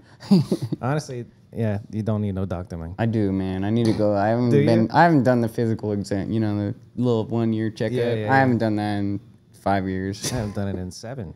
Well, it's time to go, I think. You want to go to the doctor after this? Well, the only reason I want to go is because my dad pricked me the other day. He went like that with the little diabetes test strip, right? Yeah. And my blood sugar is like 120 after sleeping all night. I have no frame of reference for that. It's high. What should normal blood sugar be? 80 to 100. Oof. 80 to 100. You got diabetes? No, not yet, but I could be pre-diabetic according to that goddamn test strip. And I don't know if it was a false reading or what, but... Maybe it's time to start taking care of yourself. That's what I'm saying. Have you tried Rare Superfoods? No, I've tried not eating. You tried fasting? That works. That's what I did before the test, and it still tested high, so I don't know what the hell, man. I'm about to go to the doctor and get this shit checked out. You can reverse it with proper diet and good intermittent fasting, you know what I'm saying? Well, I love saltines, right? Saltines are apparently bad for you. Yeah, that ain't gonna do it. What do you eat? What'd you eat today? Today I had one tostada with chicken. Okay. And actually I had a bagel with cream cheese too. Okay. Dude, I don't even eat that much. Yeah. Honestly. Huh. But sometimes I do. What about sometimes sodas? I love You drink sugar. soda? Yeah, today I had a couple Cokes. Okay. Couple Cokes? Yeah, couple Cokes. You gotta a quit Monster. that. A Powerade. Like an OG Monster, like a green one? Yeah, not a BFC, but a normal Monster. Yeah. Standard size. That's so much I had sugar. half of that. I had 2 Cokes. I had a full Powerade. Get it together. I think I had like one water bottle. Eat whatever you want. Just quit drinking soda and Monsters. I think you'll be all right. All right. It'll fix you up. Well, I wasn't drinking no soda out in Texas when I got pricked, but I was drinking beer, I guess. Yeah, that'll You're do it probably too. doing it. Yeah. Oh, hell. All right, Oh, then. hell. You got to start taking care of yourself. Yep. That's what Reed's been telling me. Your What was body's it? a temple, boy. That's true. It is a temple. I ain't seen it that remember way. you saw me You know when how I was- I've when I always was looked big at boy? it? I've always looked at... Yeah, I remember you bigger. Big boy. Yeah, you're looking good. I was Big pre-diabetic Bobby. then. Dude, I've always looked at it like, fuck my body. If my body can't keep up with my mind, then what the hell? That's how I've been looking at it forever, but dumbass. Little did I know I was so dumb. Because now I'm hurting so bad, dude. I'm the least flexible person you know. Yeah? For Can't touch your sure. toes? I could touch them with my knees bent, maybe. Yeah, exactly. Borderline, but dude, oh man, you put me in one yoga pose, you'll be laughing. All right. Seriously, it's embarrassing. Oh shit, man. Look, I'm all like fake stretching right now. I could touch my toes. That's about it. Any of the other weird ones where you like do this and this. Oh yeah. I got like 90-degree flex. That's it. I'm looking at Reed and he's like fully Reed's laid a out. flexy boy, dude. Yes, Yeah. Reed said he started taking care of himself when he was like 25. Nice. Or maybe a little earlier. He really started early on it. stretching because he Right. had serious back pain. Yep. And it all came from his hips, he said. Yep. And now That's I believe facts. him, dude. Yeah, that's Because real, dude. yesterday I was walking around that job site. At the end of the day, I was like, why am I all stiff on the left side, dude? Like, it's making everything hurt. My neck started hurting. My back was hurting. It's Today, I all woke up connected, feeling man. good, though. Good for you. Yeah. Good. Sleep, 8 hours sleep will do a lot for you, you know? Yeah, big And I'm time. that type of guy. I need that 8 hours. It's either I need 8 or I need 3. Those are my real. happy numbers. Yeah. Anything in between is like Miserable. groggy, weird. I wake Yeah. up all confused. Yeah, it's funny how that works. 6 hours sometimes sucks way more than 8 hours waking up after. Dude, 3-hour nap I can do, and then just kill it the next day. Like I don't know what it is, but Pure power, mind power. I guess Um, because with the restaurant shit, I do a lot of nighttime work. So every now and then I'll get like a remodel, and those are ones that don't close at all. So like you go in at 10 p.m. when that store closes, and you rip out every booth, everything, throw it all in the dumpster, bring in all your new wood, all your new seats, and do it. And then the next night, you got to come back and do it again. So damn. yeah, you get home Yeah. at like, 7, 8 a.m., get a 3-hour nap in, up by 1, and then I can't fall asleep once I'm up. So I'm Yeah. just sitting there waiting for 10 o'clock to roll around so I can go back to Yeah. work. God damn. But then you get to work, slam a monster, and be chilling. Just running on Monster, dude. I used to get Monster before high school every single morning, and then thinking back, I'm like, dude, that's so gnarly. Like, just such a crazy insulin spike every time you drink that. Like, but they're so delicious, man. I love Yeah. Monsters. Dude, that one I drank today kind of grossed me out, honestly. Yeah. Maybe it's because I'm Was all it of a before or sudden after the Coke? thinking I'm Yeah. pre-diabetic. But dude, I was like, I don't know. I didn't buy it. Somebody gave it to me. So Oh, like, well, then it's better. It's healthy. I'll drink it. If you get it for free, it's fine. It cancels out all the bad shit. That's what I'm saying. Oh shit, man, I love that. Yeah, but yeah, Reed's right. He's got a good point. Everything is like it's all connected, and your hips are fucking huge. Nobody stretches their hips and their hip flexors. I just had to look up what hip flex. Everybody's talking about hip flexors, dude, and I'm like, what is it? What is a hip flexor? It's just the muscle that flexes your hip. It's just the shit that like. Oh, there is When a you- muscle when you in there, raise it's your called a leg hip up, flexor? It's the muscle right here that pulls your shit up, and that's what all that. This figure 4 is called a pigeon. I could. You want to Yeah, talk you yoga, could lay dog? you could lay into yoga. I'm sure you're doing it at 5:45 We lay tomorrow down. morning. I Yes, heard. sir. I'll be doing yoga, man. What do you want to talk about now? I forget. There was something. Dude, I don't know. We were at your crash, but we kind of fast forwarded from getting on BSD to this neck injury. So like early days of BSD, what was the exciting shit that happened? Like what was it like getting on BSD? What was your first trip, and etc. I think my first trip was to Woodward East. Cool. We like Woodward East. Yeah, I think that was my first trip. I got to hang out with like Paley, Alex D. That was like my first time meeting them, and Reed was there too. So That's you know, fine. he was my boy. Yeah. It was pretty easy. Yeah, we just got to hang out there for a week, film a video. After that, went to South Africa Damn.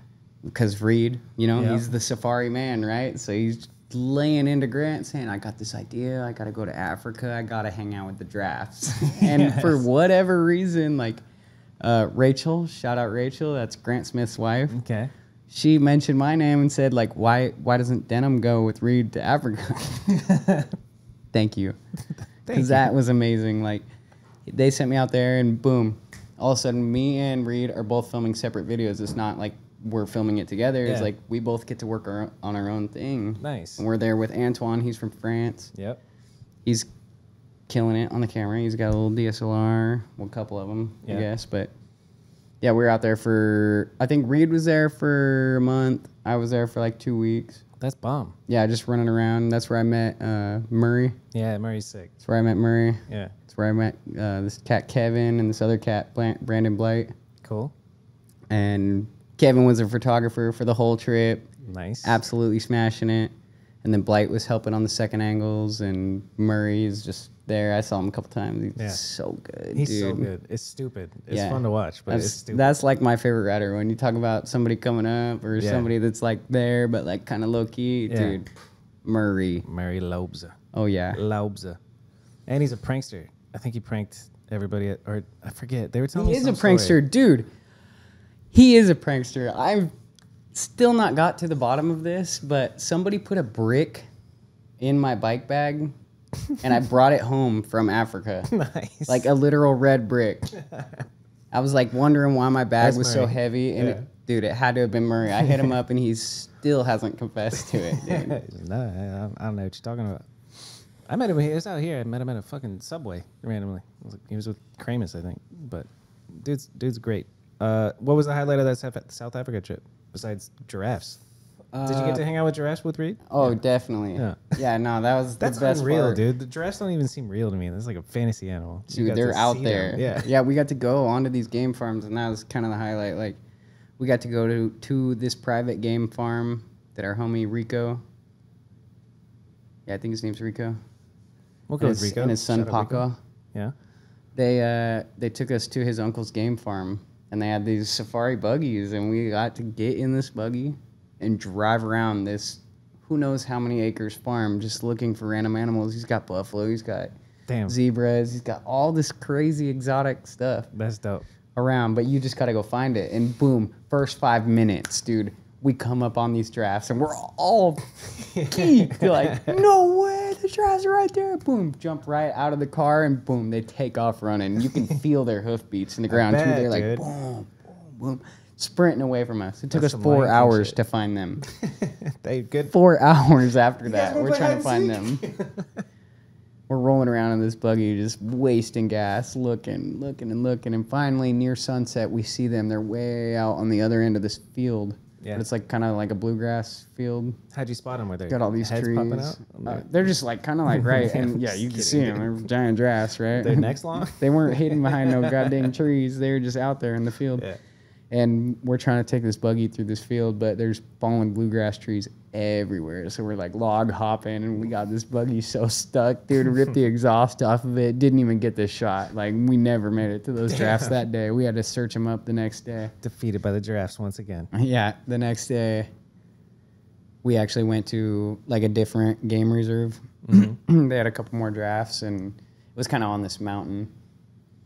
And you could take your own vehicle there. So homie had like a Toyota Tacoma or something like that. Yeah. We all piled in that thing and went searching for these giraffes. It took us a couple hours to find them, but we finally found them. And this time we knew what to do. You know, we were all like, be gentle, tiptoeing. Reed's coming up on these giraffes. Kevin's right there getting all the photos. Antoine's getting all the footage.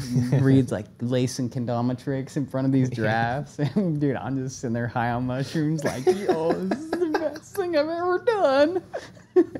That's incredible, dude. Holy shit. Yeah, actually, I did an interview with Antoine in the back of that truck too. It's called The Worst Interview.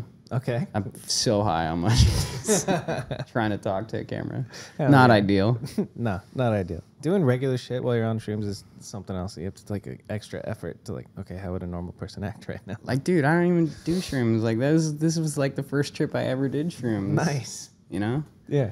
Well, that's a hell of a thing to see on while you're tripping. It's just giraffes. That's fantastic. Just wild animals everywhere. Just and we're being just in nature. Like just rolling around in the back of that truck, dude, looking everywhere. It was so goddamn fun. That's bomb.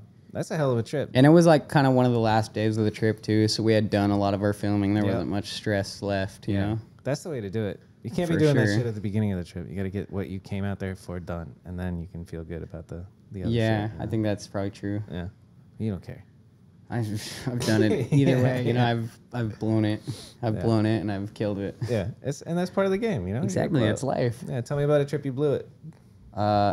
The last Scotland trip, I broke my goddamn neck. That's not blowing it, dude. Yeah, I know, it is what it is, but I don't know. I've just been on some trips where I just like don't feel super controlled. Like I just feel loose on my bike. You know, maybe I just got off an injury, so I'm a little timid and this and that. Yeah. I don't know.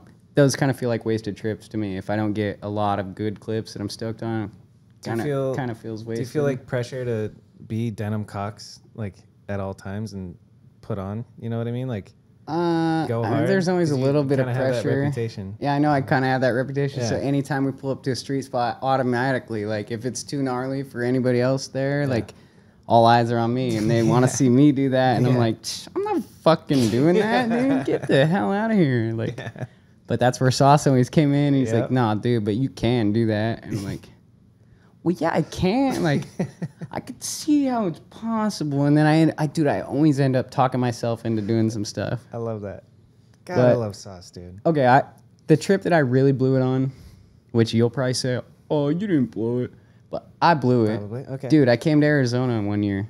Okay. There's like 15 of us in 2 Motel 6 hotel rooms. We drove deep on this trip. Yeah. First day they were actually riding, we go to ASU. And I try this Gap Ice on a wall rail. It's like a flat six under like some cover or whatever. Yeah. Garrett Reynolds has already done this trick. I've seen Deadline a million times, but it's like the fastest clip in Deadline. You know, it's like a 2-second clip. You know, easy to miss. But security's right there pressuring us, saying we got to leave, and I'm like, we'll just come back for it, Sauce. And Sauce is like, dude. You can do this. Like, just do it. It's like, you know what? Yeah, you're right. Let's do it. So I try to hop into this rail, and, you know, we'd been smoking weed all morning, so I really wasn't not ready for this shit. And I sent it. I got the ice pick, but I was never steep with it. I immediately started dropping. And by the end of that staircase, I was diving into the ground. I knocked both my front teeth out, put them through my lip. Oof. Yeah, on day one of the trip. Yeah. So, yeah, that was a trip I really blew it. Yeah, that sucks. I missed the rest of the trip. It was a good video, though. They did good. What's the video? I don't know. Come Crew in Arizona or something. I got to rewatch that. Yeah, I haven't seen it in years. Me of so much shit. Like, I got to rewatch No Hype. What else? Monster Mash. Got to rewatch Monster Mash. Shit, you've done a lot of shit, man. Old content. Crazy. How long is your BMX career? BMX career is always a funny thing to me, but how long have you been sponsored guy? Like since 2014. You're coming up on 10 years, dude. I know. Sheesh, it's wild. I know. Dude, I'm coming up on 10 years on BSD soon. I mean, 3 years down the road. That's awesome. It's wild. What are you looking forward to now? In the future? Yeah. I'm looking forward to working on this next video with Trent. When he gets back from Scotland, it's on. It's on. Oh, yeah. I'll be living in Texas. Yes. With all my dirt bikes, with all my BMX bikes. And with mom and dad. And with mom and dad. Hell yeah. And Gunner. It's going down. Gunner's your little brother. Yeah. Cool. He's 19 now, so. Nice. I can talk some shit to him, drink some beers with him, smoke weed with him. Everything's For cool. legal reasons, you can't drink beers with him, but you know what I'm saying? Just kidding. He don't even drink beer, but. You can drink beers around it. I'm totally kidding, by the way. You can drink beers. Dude, they do that? Whatever. But yeah, I'm really looking forward to this next project. Me and Trent are going to film a half freestyle motocross. What? Half freestyle BMX video. Yeah, we should talk about that. Like, it's going down, dude. I'm grinding every rail you fucking see. Yeah, you're really on it with the street motocross shit. Or is it? Really on it is, I don't know. You fucking did Hollywood High, right? I've done a couple tings. You've done a couple. I wouldn't say I'm on it, but I've done a couple tings. Is there somebody else going around on a little motorbike and doing? I haven't seen it. Yeah, one of I mean, I have, back in the day, in this video called 50 Nuts, they're grinding like a skate park handrail. Yeah. Skate park flat rails. So they walk so that you could run. You know what I mean? I guess. Yeah. And then you did a tire ride in... Total accident. Best accident. Dude, best accident I ever did in my whole life. Oh, yeah. That's a fantastic... What was that video? The Battle of the Brands. Yeah, Battle of the Brands. Dude, Battle of the Brands. I tried this. I just tried to do a classic crank slide, just like I did on the Hollywood 16. Fuck off. I thought for sure you did the tire ride on swear purpose. to you. That's No, hilarious. I had done the pegs a couple times, so my body was already used to kind of like going straight onto the rail. Yeah. And then this one, like I went to do the crank slide or case slide or whatever you a tire ride is very far from a crank arm or whatever. Well, dude, you saw my ramp. I had built it out of a jersey barrier that I found in the parking lot. I laid it over and it locked into the spot perfect. I was like, all right, cool. And then I looked around and there was a metal grate on the ground that like filled in the last little 4-inch training that I needed. And I was like, okay, that'll work. And I went and, I did the bump double peg like 2 times. And then I was like, all right, I'm going to go for this crank slide. Okay. Or I'm gonna grind it. Yeah. Like, that's the only way I can explain it. It's like, yo, Trent, I'm going to do this one. I'm going to crank arm this sucker, right? He's like, all right, for sure. And I go, and I'm coming at it full confidence. It's like nearly the last tries I have because my bike's running out of gas. It's so far out of gas that I literally had to lay it down on its side so I can get all the gas to go to the side where the petcock's on. Yeah. And when the gas got there, picked it up, fired it up. I was like, okay, boom. I got a couple seconds. Like, let's do it. And I went and I tried to do the crank slide, but just literally, dude, perfect tire ride. It's that pop, like Yeah.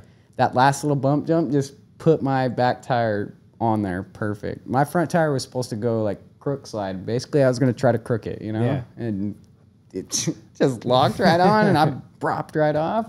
Once I got on the rail, I felt like, yo, I'm literally doing a tire ride right now. Brah, off the end of the rail, boom. Around the corner I went. Oh, shit, dude. That's amazing. And Yeah, best accident ever. The question is, like, are you Could I do it again? Yeah, I could do it again. You're damn right. Dude, I did it the other day over in Oregon. But it was on a 4-inch wide rail, so it doesn't count. And this one in And it the was Battle of the flat. Brands was skinnier, right? Yeah, it was classic. 1.5-inch standard, or 2-inch standard Round handrail, rail. dude. Round handrail. That's so crazy. That's what I'm saying. I thought I was going to grind it like this, and all of a sudden I was tire riding that sucker. That's unreal. But now I know I can do that. How so. do you have that? Because the Battle of the Brands was in Texas. That's how you had your motorbike. What the fuck do you call it? Motocross bike? Motorcycle? Yeah, pit bike. Pit bike. Okay. You had your pit bike on that trip because your parents live there? Or did you bring it? No, I brought it. You brought it? Yeah. You guys drove out then, obviously. Yeah. Yeah.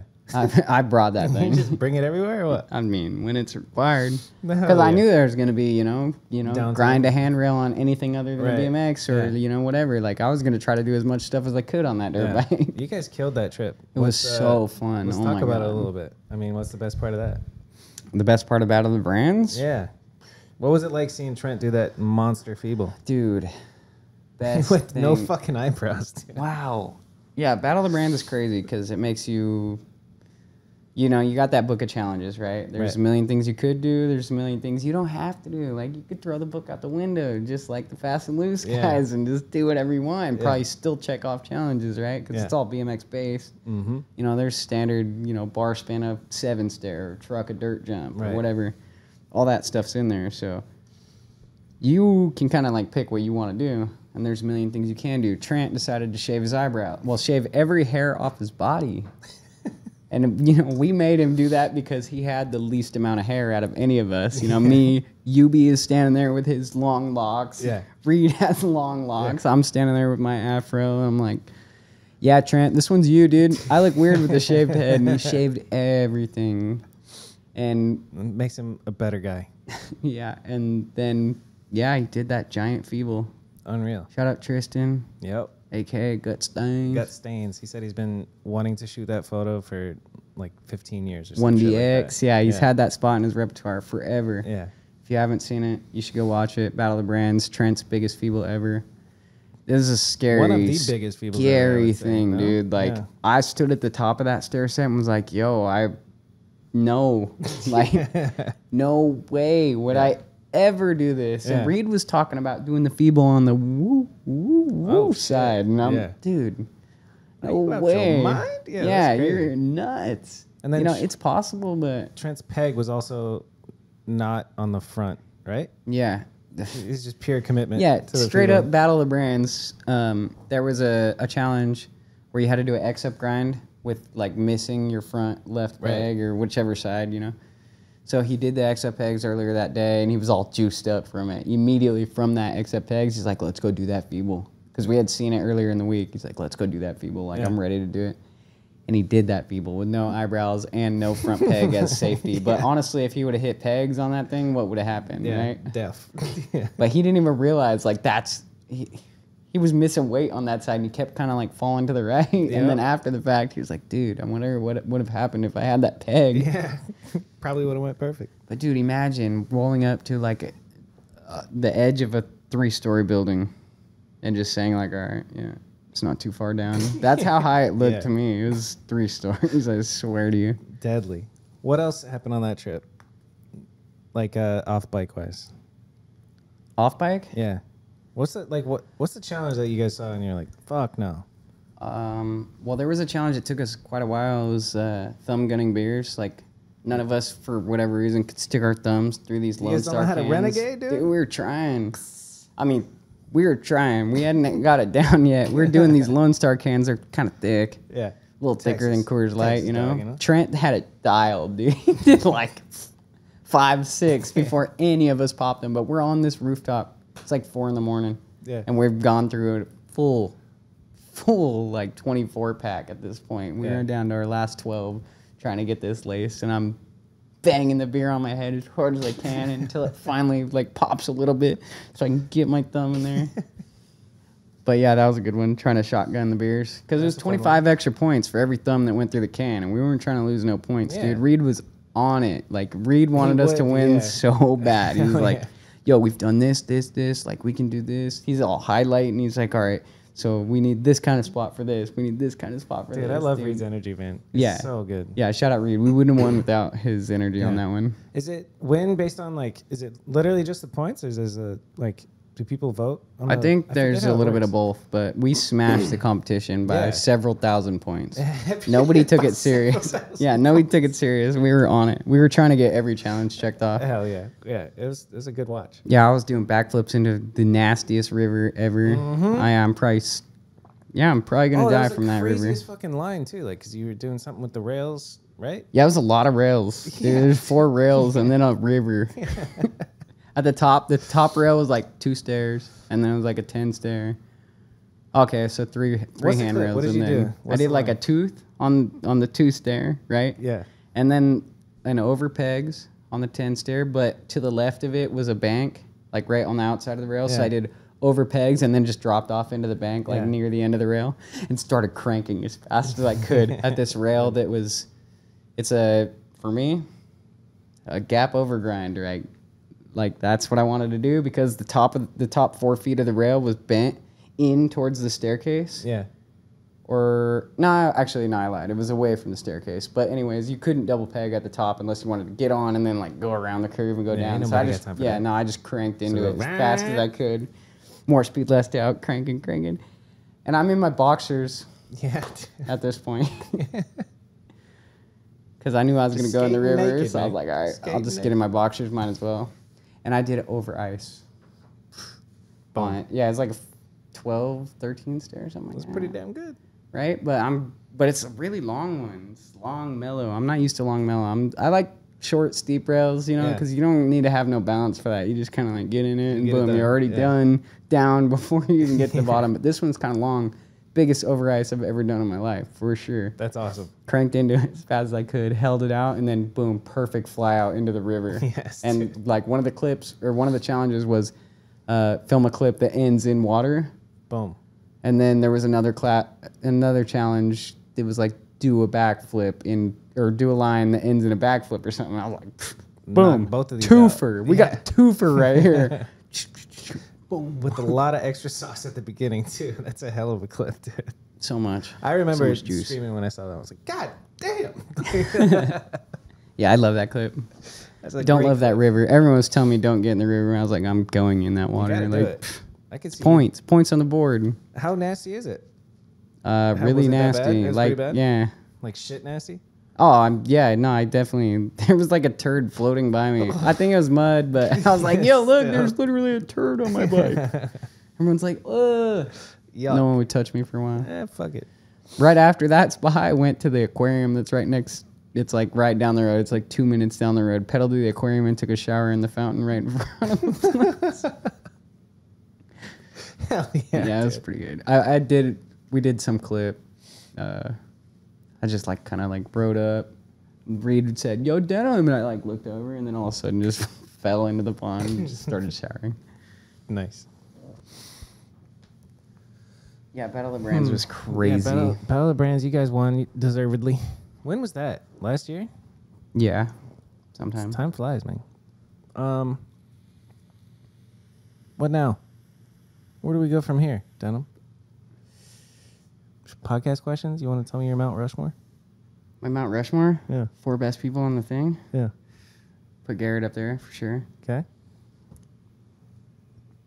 That's just rule number 1. You put Garrett there. And then I guess you put Tony Hawk up there too, right? Local legend. Sure. Yeah. Yeah, I would. And then, shit, I'd put my dad up there. Nice. Honestly. Yeah. Good ass guy.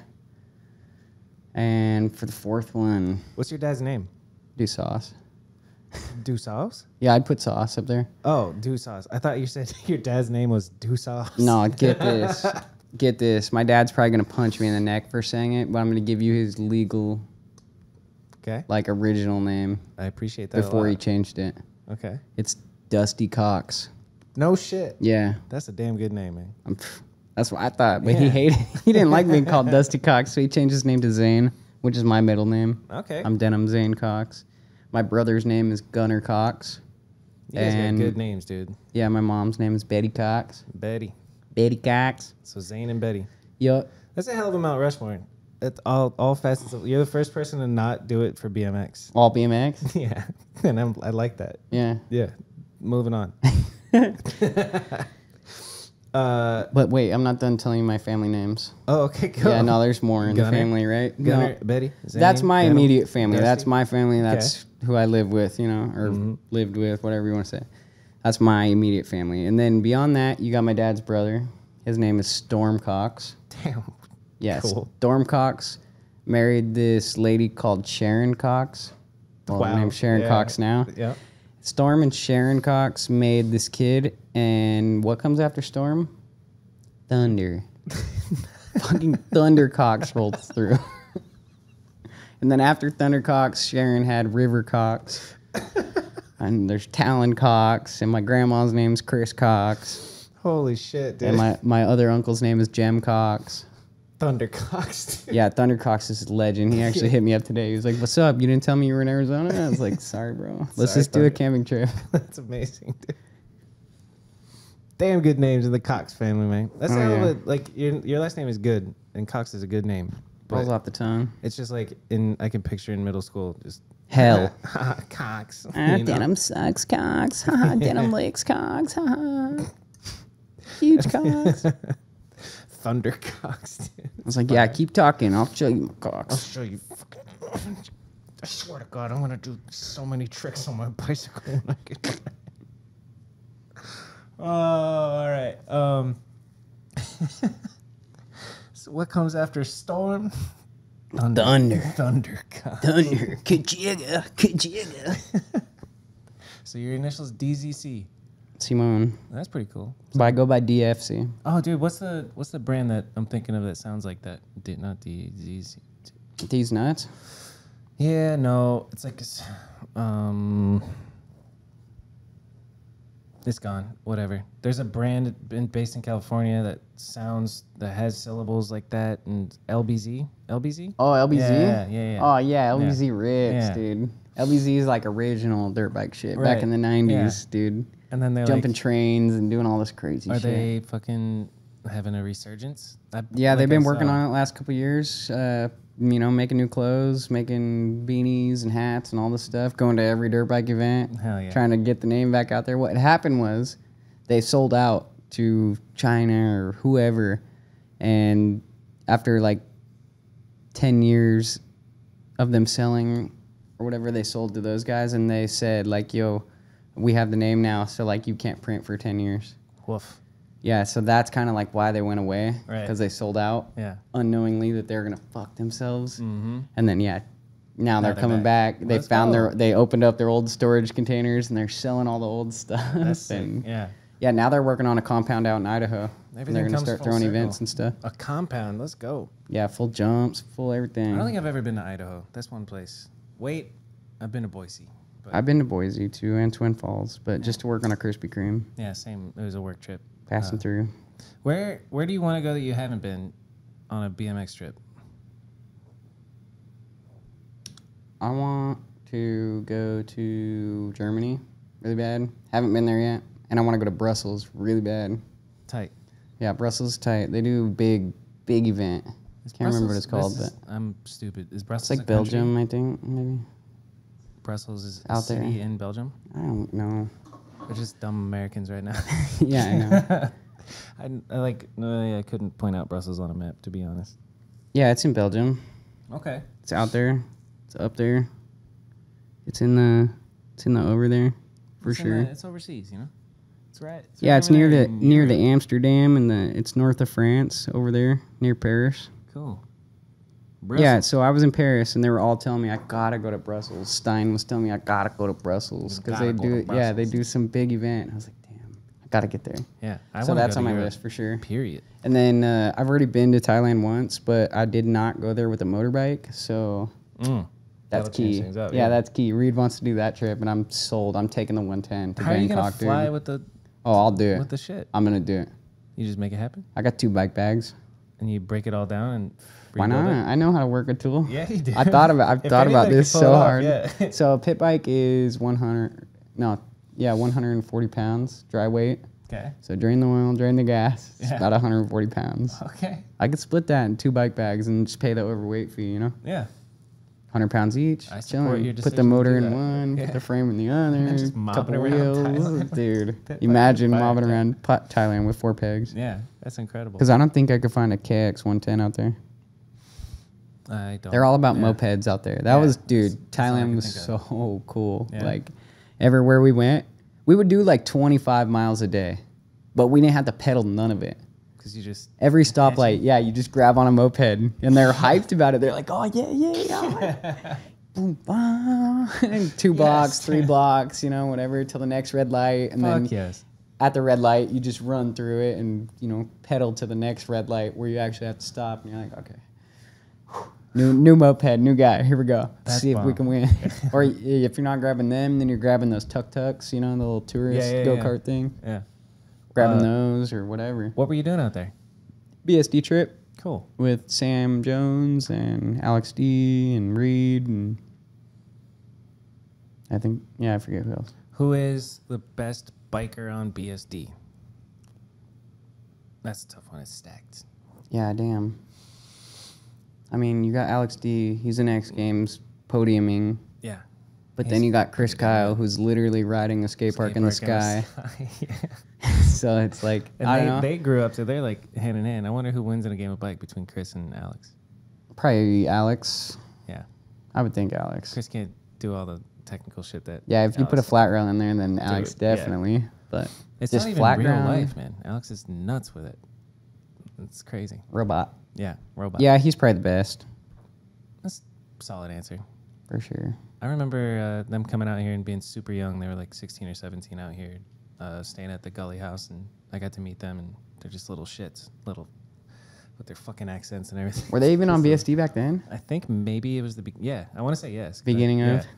Like, and the trip was Dave Sowerby was there, and that's when I learned that you don't put red wine in the fridge. I had never known that, and then my dad always put red wine in the fridge because he doesn't give a shit, and he's old, and he's just like, I like it cold, and I was like, all right. So then I'm over at their house partying, and I put the red wine in the fridge, and Dave fucking scolded me so hard, and I'll never forget it. And his fucking accent, I forget what accent he has, but just a very scolding, just like, Scottish. I'm disappointed in you. Really? That type Wow. shit. I was like, God damn, okay. Yeah, he doesn't drink very much anymore, I don't think. Yeah, that's kind of how it goes. We drink a lot, and then you realize, okay, that's not sustainable. Don't need yeah. none of that. Yeah, after Sabrosa, dude, I kept the party going, except I was just alone in my room keeping the party going. That's no good. Yeah, no, get out of there. This is simply no good. Yeah, I stick to beers pretty much. I've been messing with tequila lately. I love tequila, dude. Dude, lately I've been on the tequila. Yeah, it's like, bomb. you know, just every time we go out, 1 or 2 shots with a couple beers, maybe 3 or 4 shots. Yeah. It depends on who's around, you know. Like we just went to Devin Smiley's bachelor party the other day, and me and LaShawn were just plowing tequila shots at some bar that I'd never been to. Hell yeah. Some bar that Ethan couldn't get into because he forgot his ID. Damn it, Ethan. I had an expired ID, but I brought my passport. That'll do it. Yeah, it's good. I remember LaShawn always using his passport instead of his ID, and I thought that was so cool back in the day. I was like, wow, that's cool. I didn't realize. I just went to a party, so I work out at this place called F45. They had a little pool party thing on Saturday, and I brought a bottle of tequila as like a gift, and then I became the tequila guy, which is never a good move. Like, you guys want to shot of tequila? And then next thing I know, like every little group of the party would come up to me and be like, let's do a shot of tequila. And then next thing I know, it's like 15 shots of tequila, and I would never make it there. I went from being in their pool to like wake up in my bed. And I was like, word? What happened? For sure. Last night was sick. Yeah, cool. All right. Dude, no, I can't even get there. Like, if I'm getting close to blackout, I'm puking. I got sensitive stomach, dude. It just happens that way. I don't know how it works, man. Your brain just is like, all right, you're not gonna want to watch this part, you know? Like, oh man. Yeah, fucking A. All right. The other questions, Mount Rushmore. Writers that I don't know about that I should know about. Oh man, if you don't know about this guy, you should know about this guy. His name's Giovanka, maybe. He writes for We the People. Let's see here. Yeah. Giano Vaca. Giano. He's on We the People. Dude, every clip he posts gets me hyped. It's all a bunch of tech nose manual stuff, and that's, I think, why it gets me hyped, because, like, nice. I could never do. Dude, I suck at manuals so bad. Let's go. Yeah, what do you suck at? Manuals, any form of like balance, nose manual, yeah. Dude, so bad at it. Like embarrassingly bad. If you ask me to do a hop 3, you're gonna watch me do a hop 270. Those are the things I'm really bad at. It's funny because I can nollie 3, but I cannot do a a hop 360 is embarrassing. It is really embarrassing. Hey, we all have our shit, you know, that we struggle with. Dude, I watched that one guy with one leg do a better 3 than me the other day. Like, really good. Yeah. The thick guy with one leg, I forget his name. Julian. No, not him, the other guy. Thick guy with one leg. I don't know thick guy with one leg. I think he's from Argentina or somewhere in South America. He's really good. Yeah? Impressive, dude. Nice. We take for granted that we got all of our limbs, you know? Yeah, right? Oh, you gotta count your blessings. Oh, I do. So you would be better at balance tricks. What's something that you used to be able to do that you can't do now? I just made that question up. Have you lost any talents? I did a bar ice once. What? Yeah, I've never done it again. But I was at Battle of Hastings all hyped up. I was like, oh, yeah, this perfect bank to A-frame. Boom. Bar ice. Nice. And I've never done it on a down rail or anything, so I need to get that one. I remember it. I think I remember that. And I used to be able to nollie 3 over stuff. That's pretty cool. Like straight up, like, you know, a little bench at school. Yeah. Classic.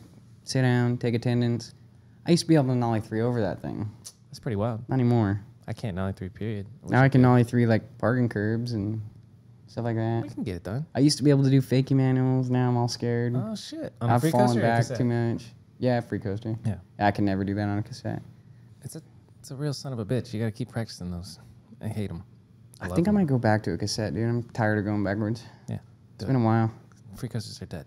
It's over. Well, I got that VSD Revolution hub, so it kind of feels like a cassette. So. How so? It's got no slack in it. Like. But it's a free coaster. Yeah. Do you have your bike with wild. you? No, I don't. Yeah. I want to try that. I just flew in from Texas, so like, I didn't bring it. if you're going backwards, there's no slack? No. If you're going forwards, like, there's no slack. If you're going forward, it feels like a cassette. But if you're going backwards... It feels like a free coaster. With how much? Like, because I use pedal pressure to, like, spin out of fakie. So like, you can. That's interesting. You can. We might have to try this hub Yeah, out, dude, honestly. Yeah, that's interesting. It's pretty weird. Like, you could air up a quarter, right? You know how on normal free coasters, if you went to air a quarter and do, like, a manual tap or whatever, you couldn't use pedal pressure at all? Yeah. Dude, you could land and do a wheelie across a quarter and then drop in if you wanted to. I wonder how that shit works. It's weird. It feels normal. I like it. Anybody else that I don't know about that I should? Well, you know about Murray, and that's like that's the second my one. guy. Yeah. Jono. Okay. Those are, wait, what's that dude's name again? Giovanka. Giano Vaca. Jono, what a name. Yeah, he's GOAT. I think that's good, dude. Yeah, I'm cool. Anything else you want to say?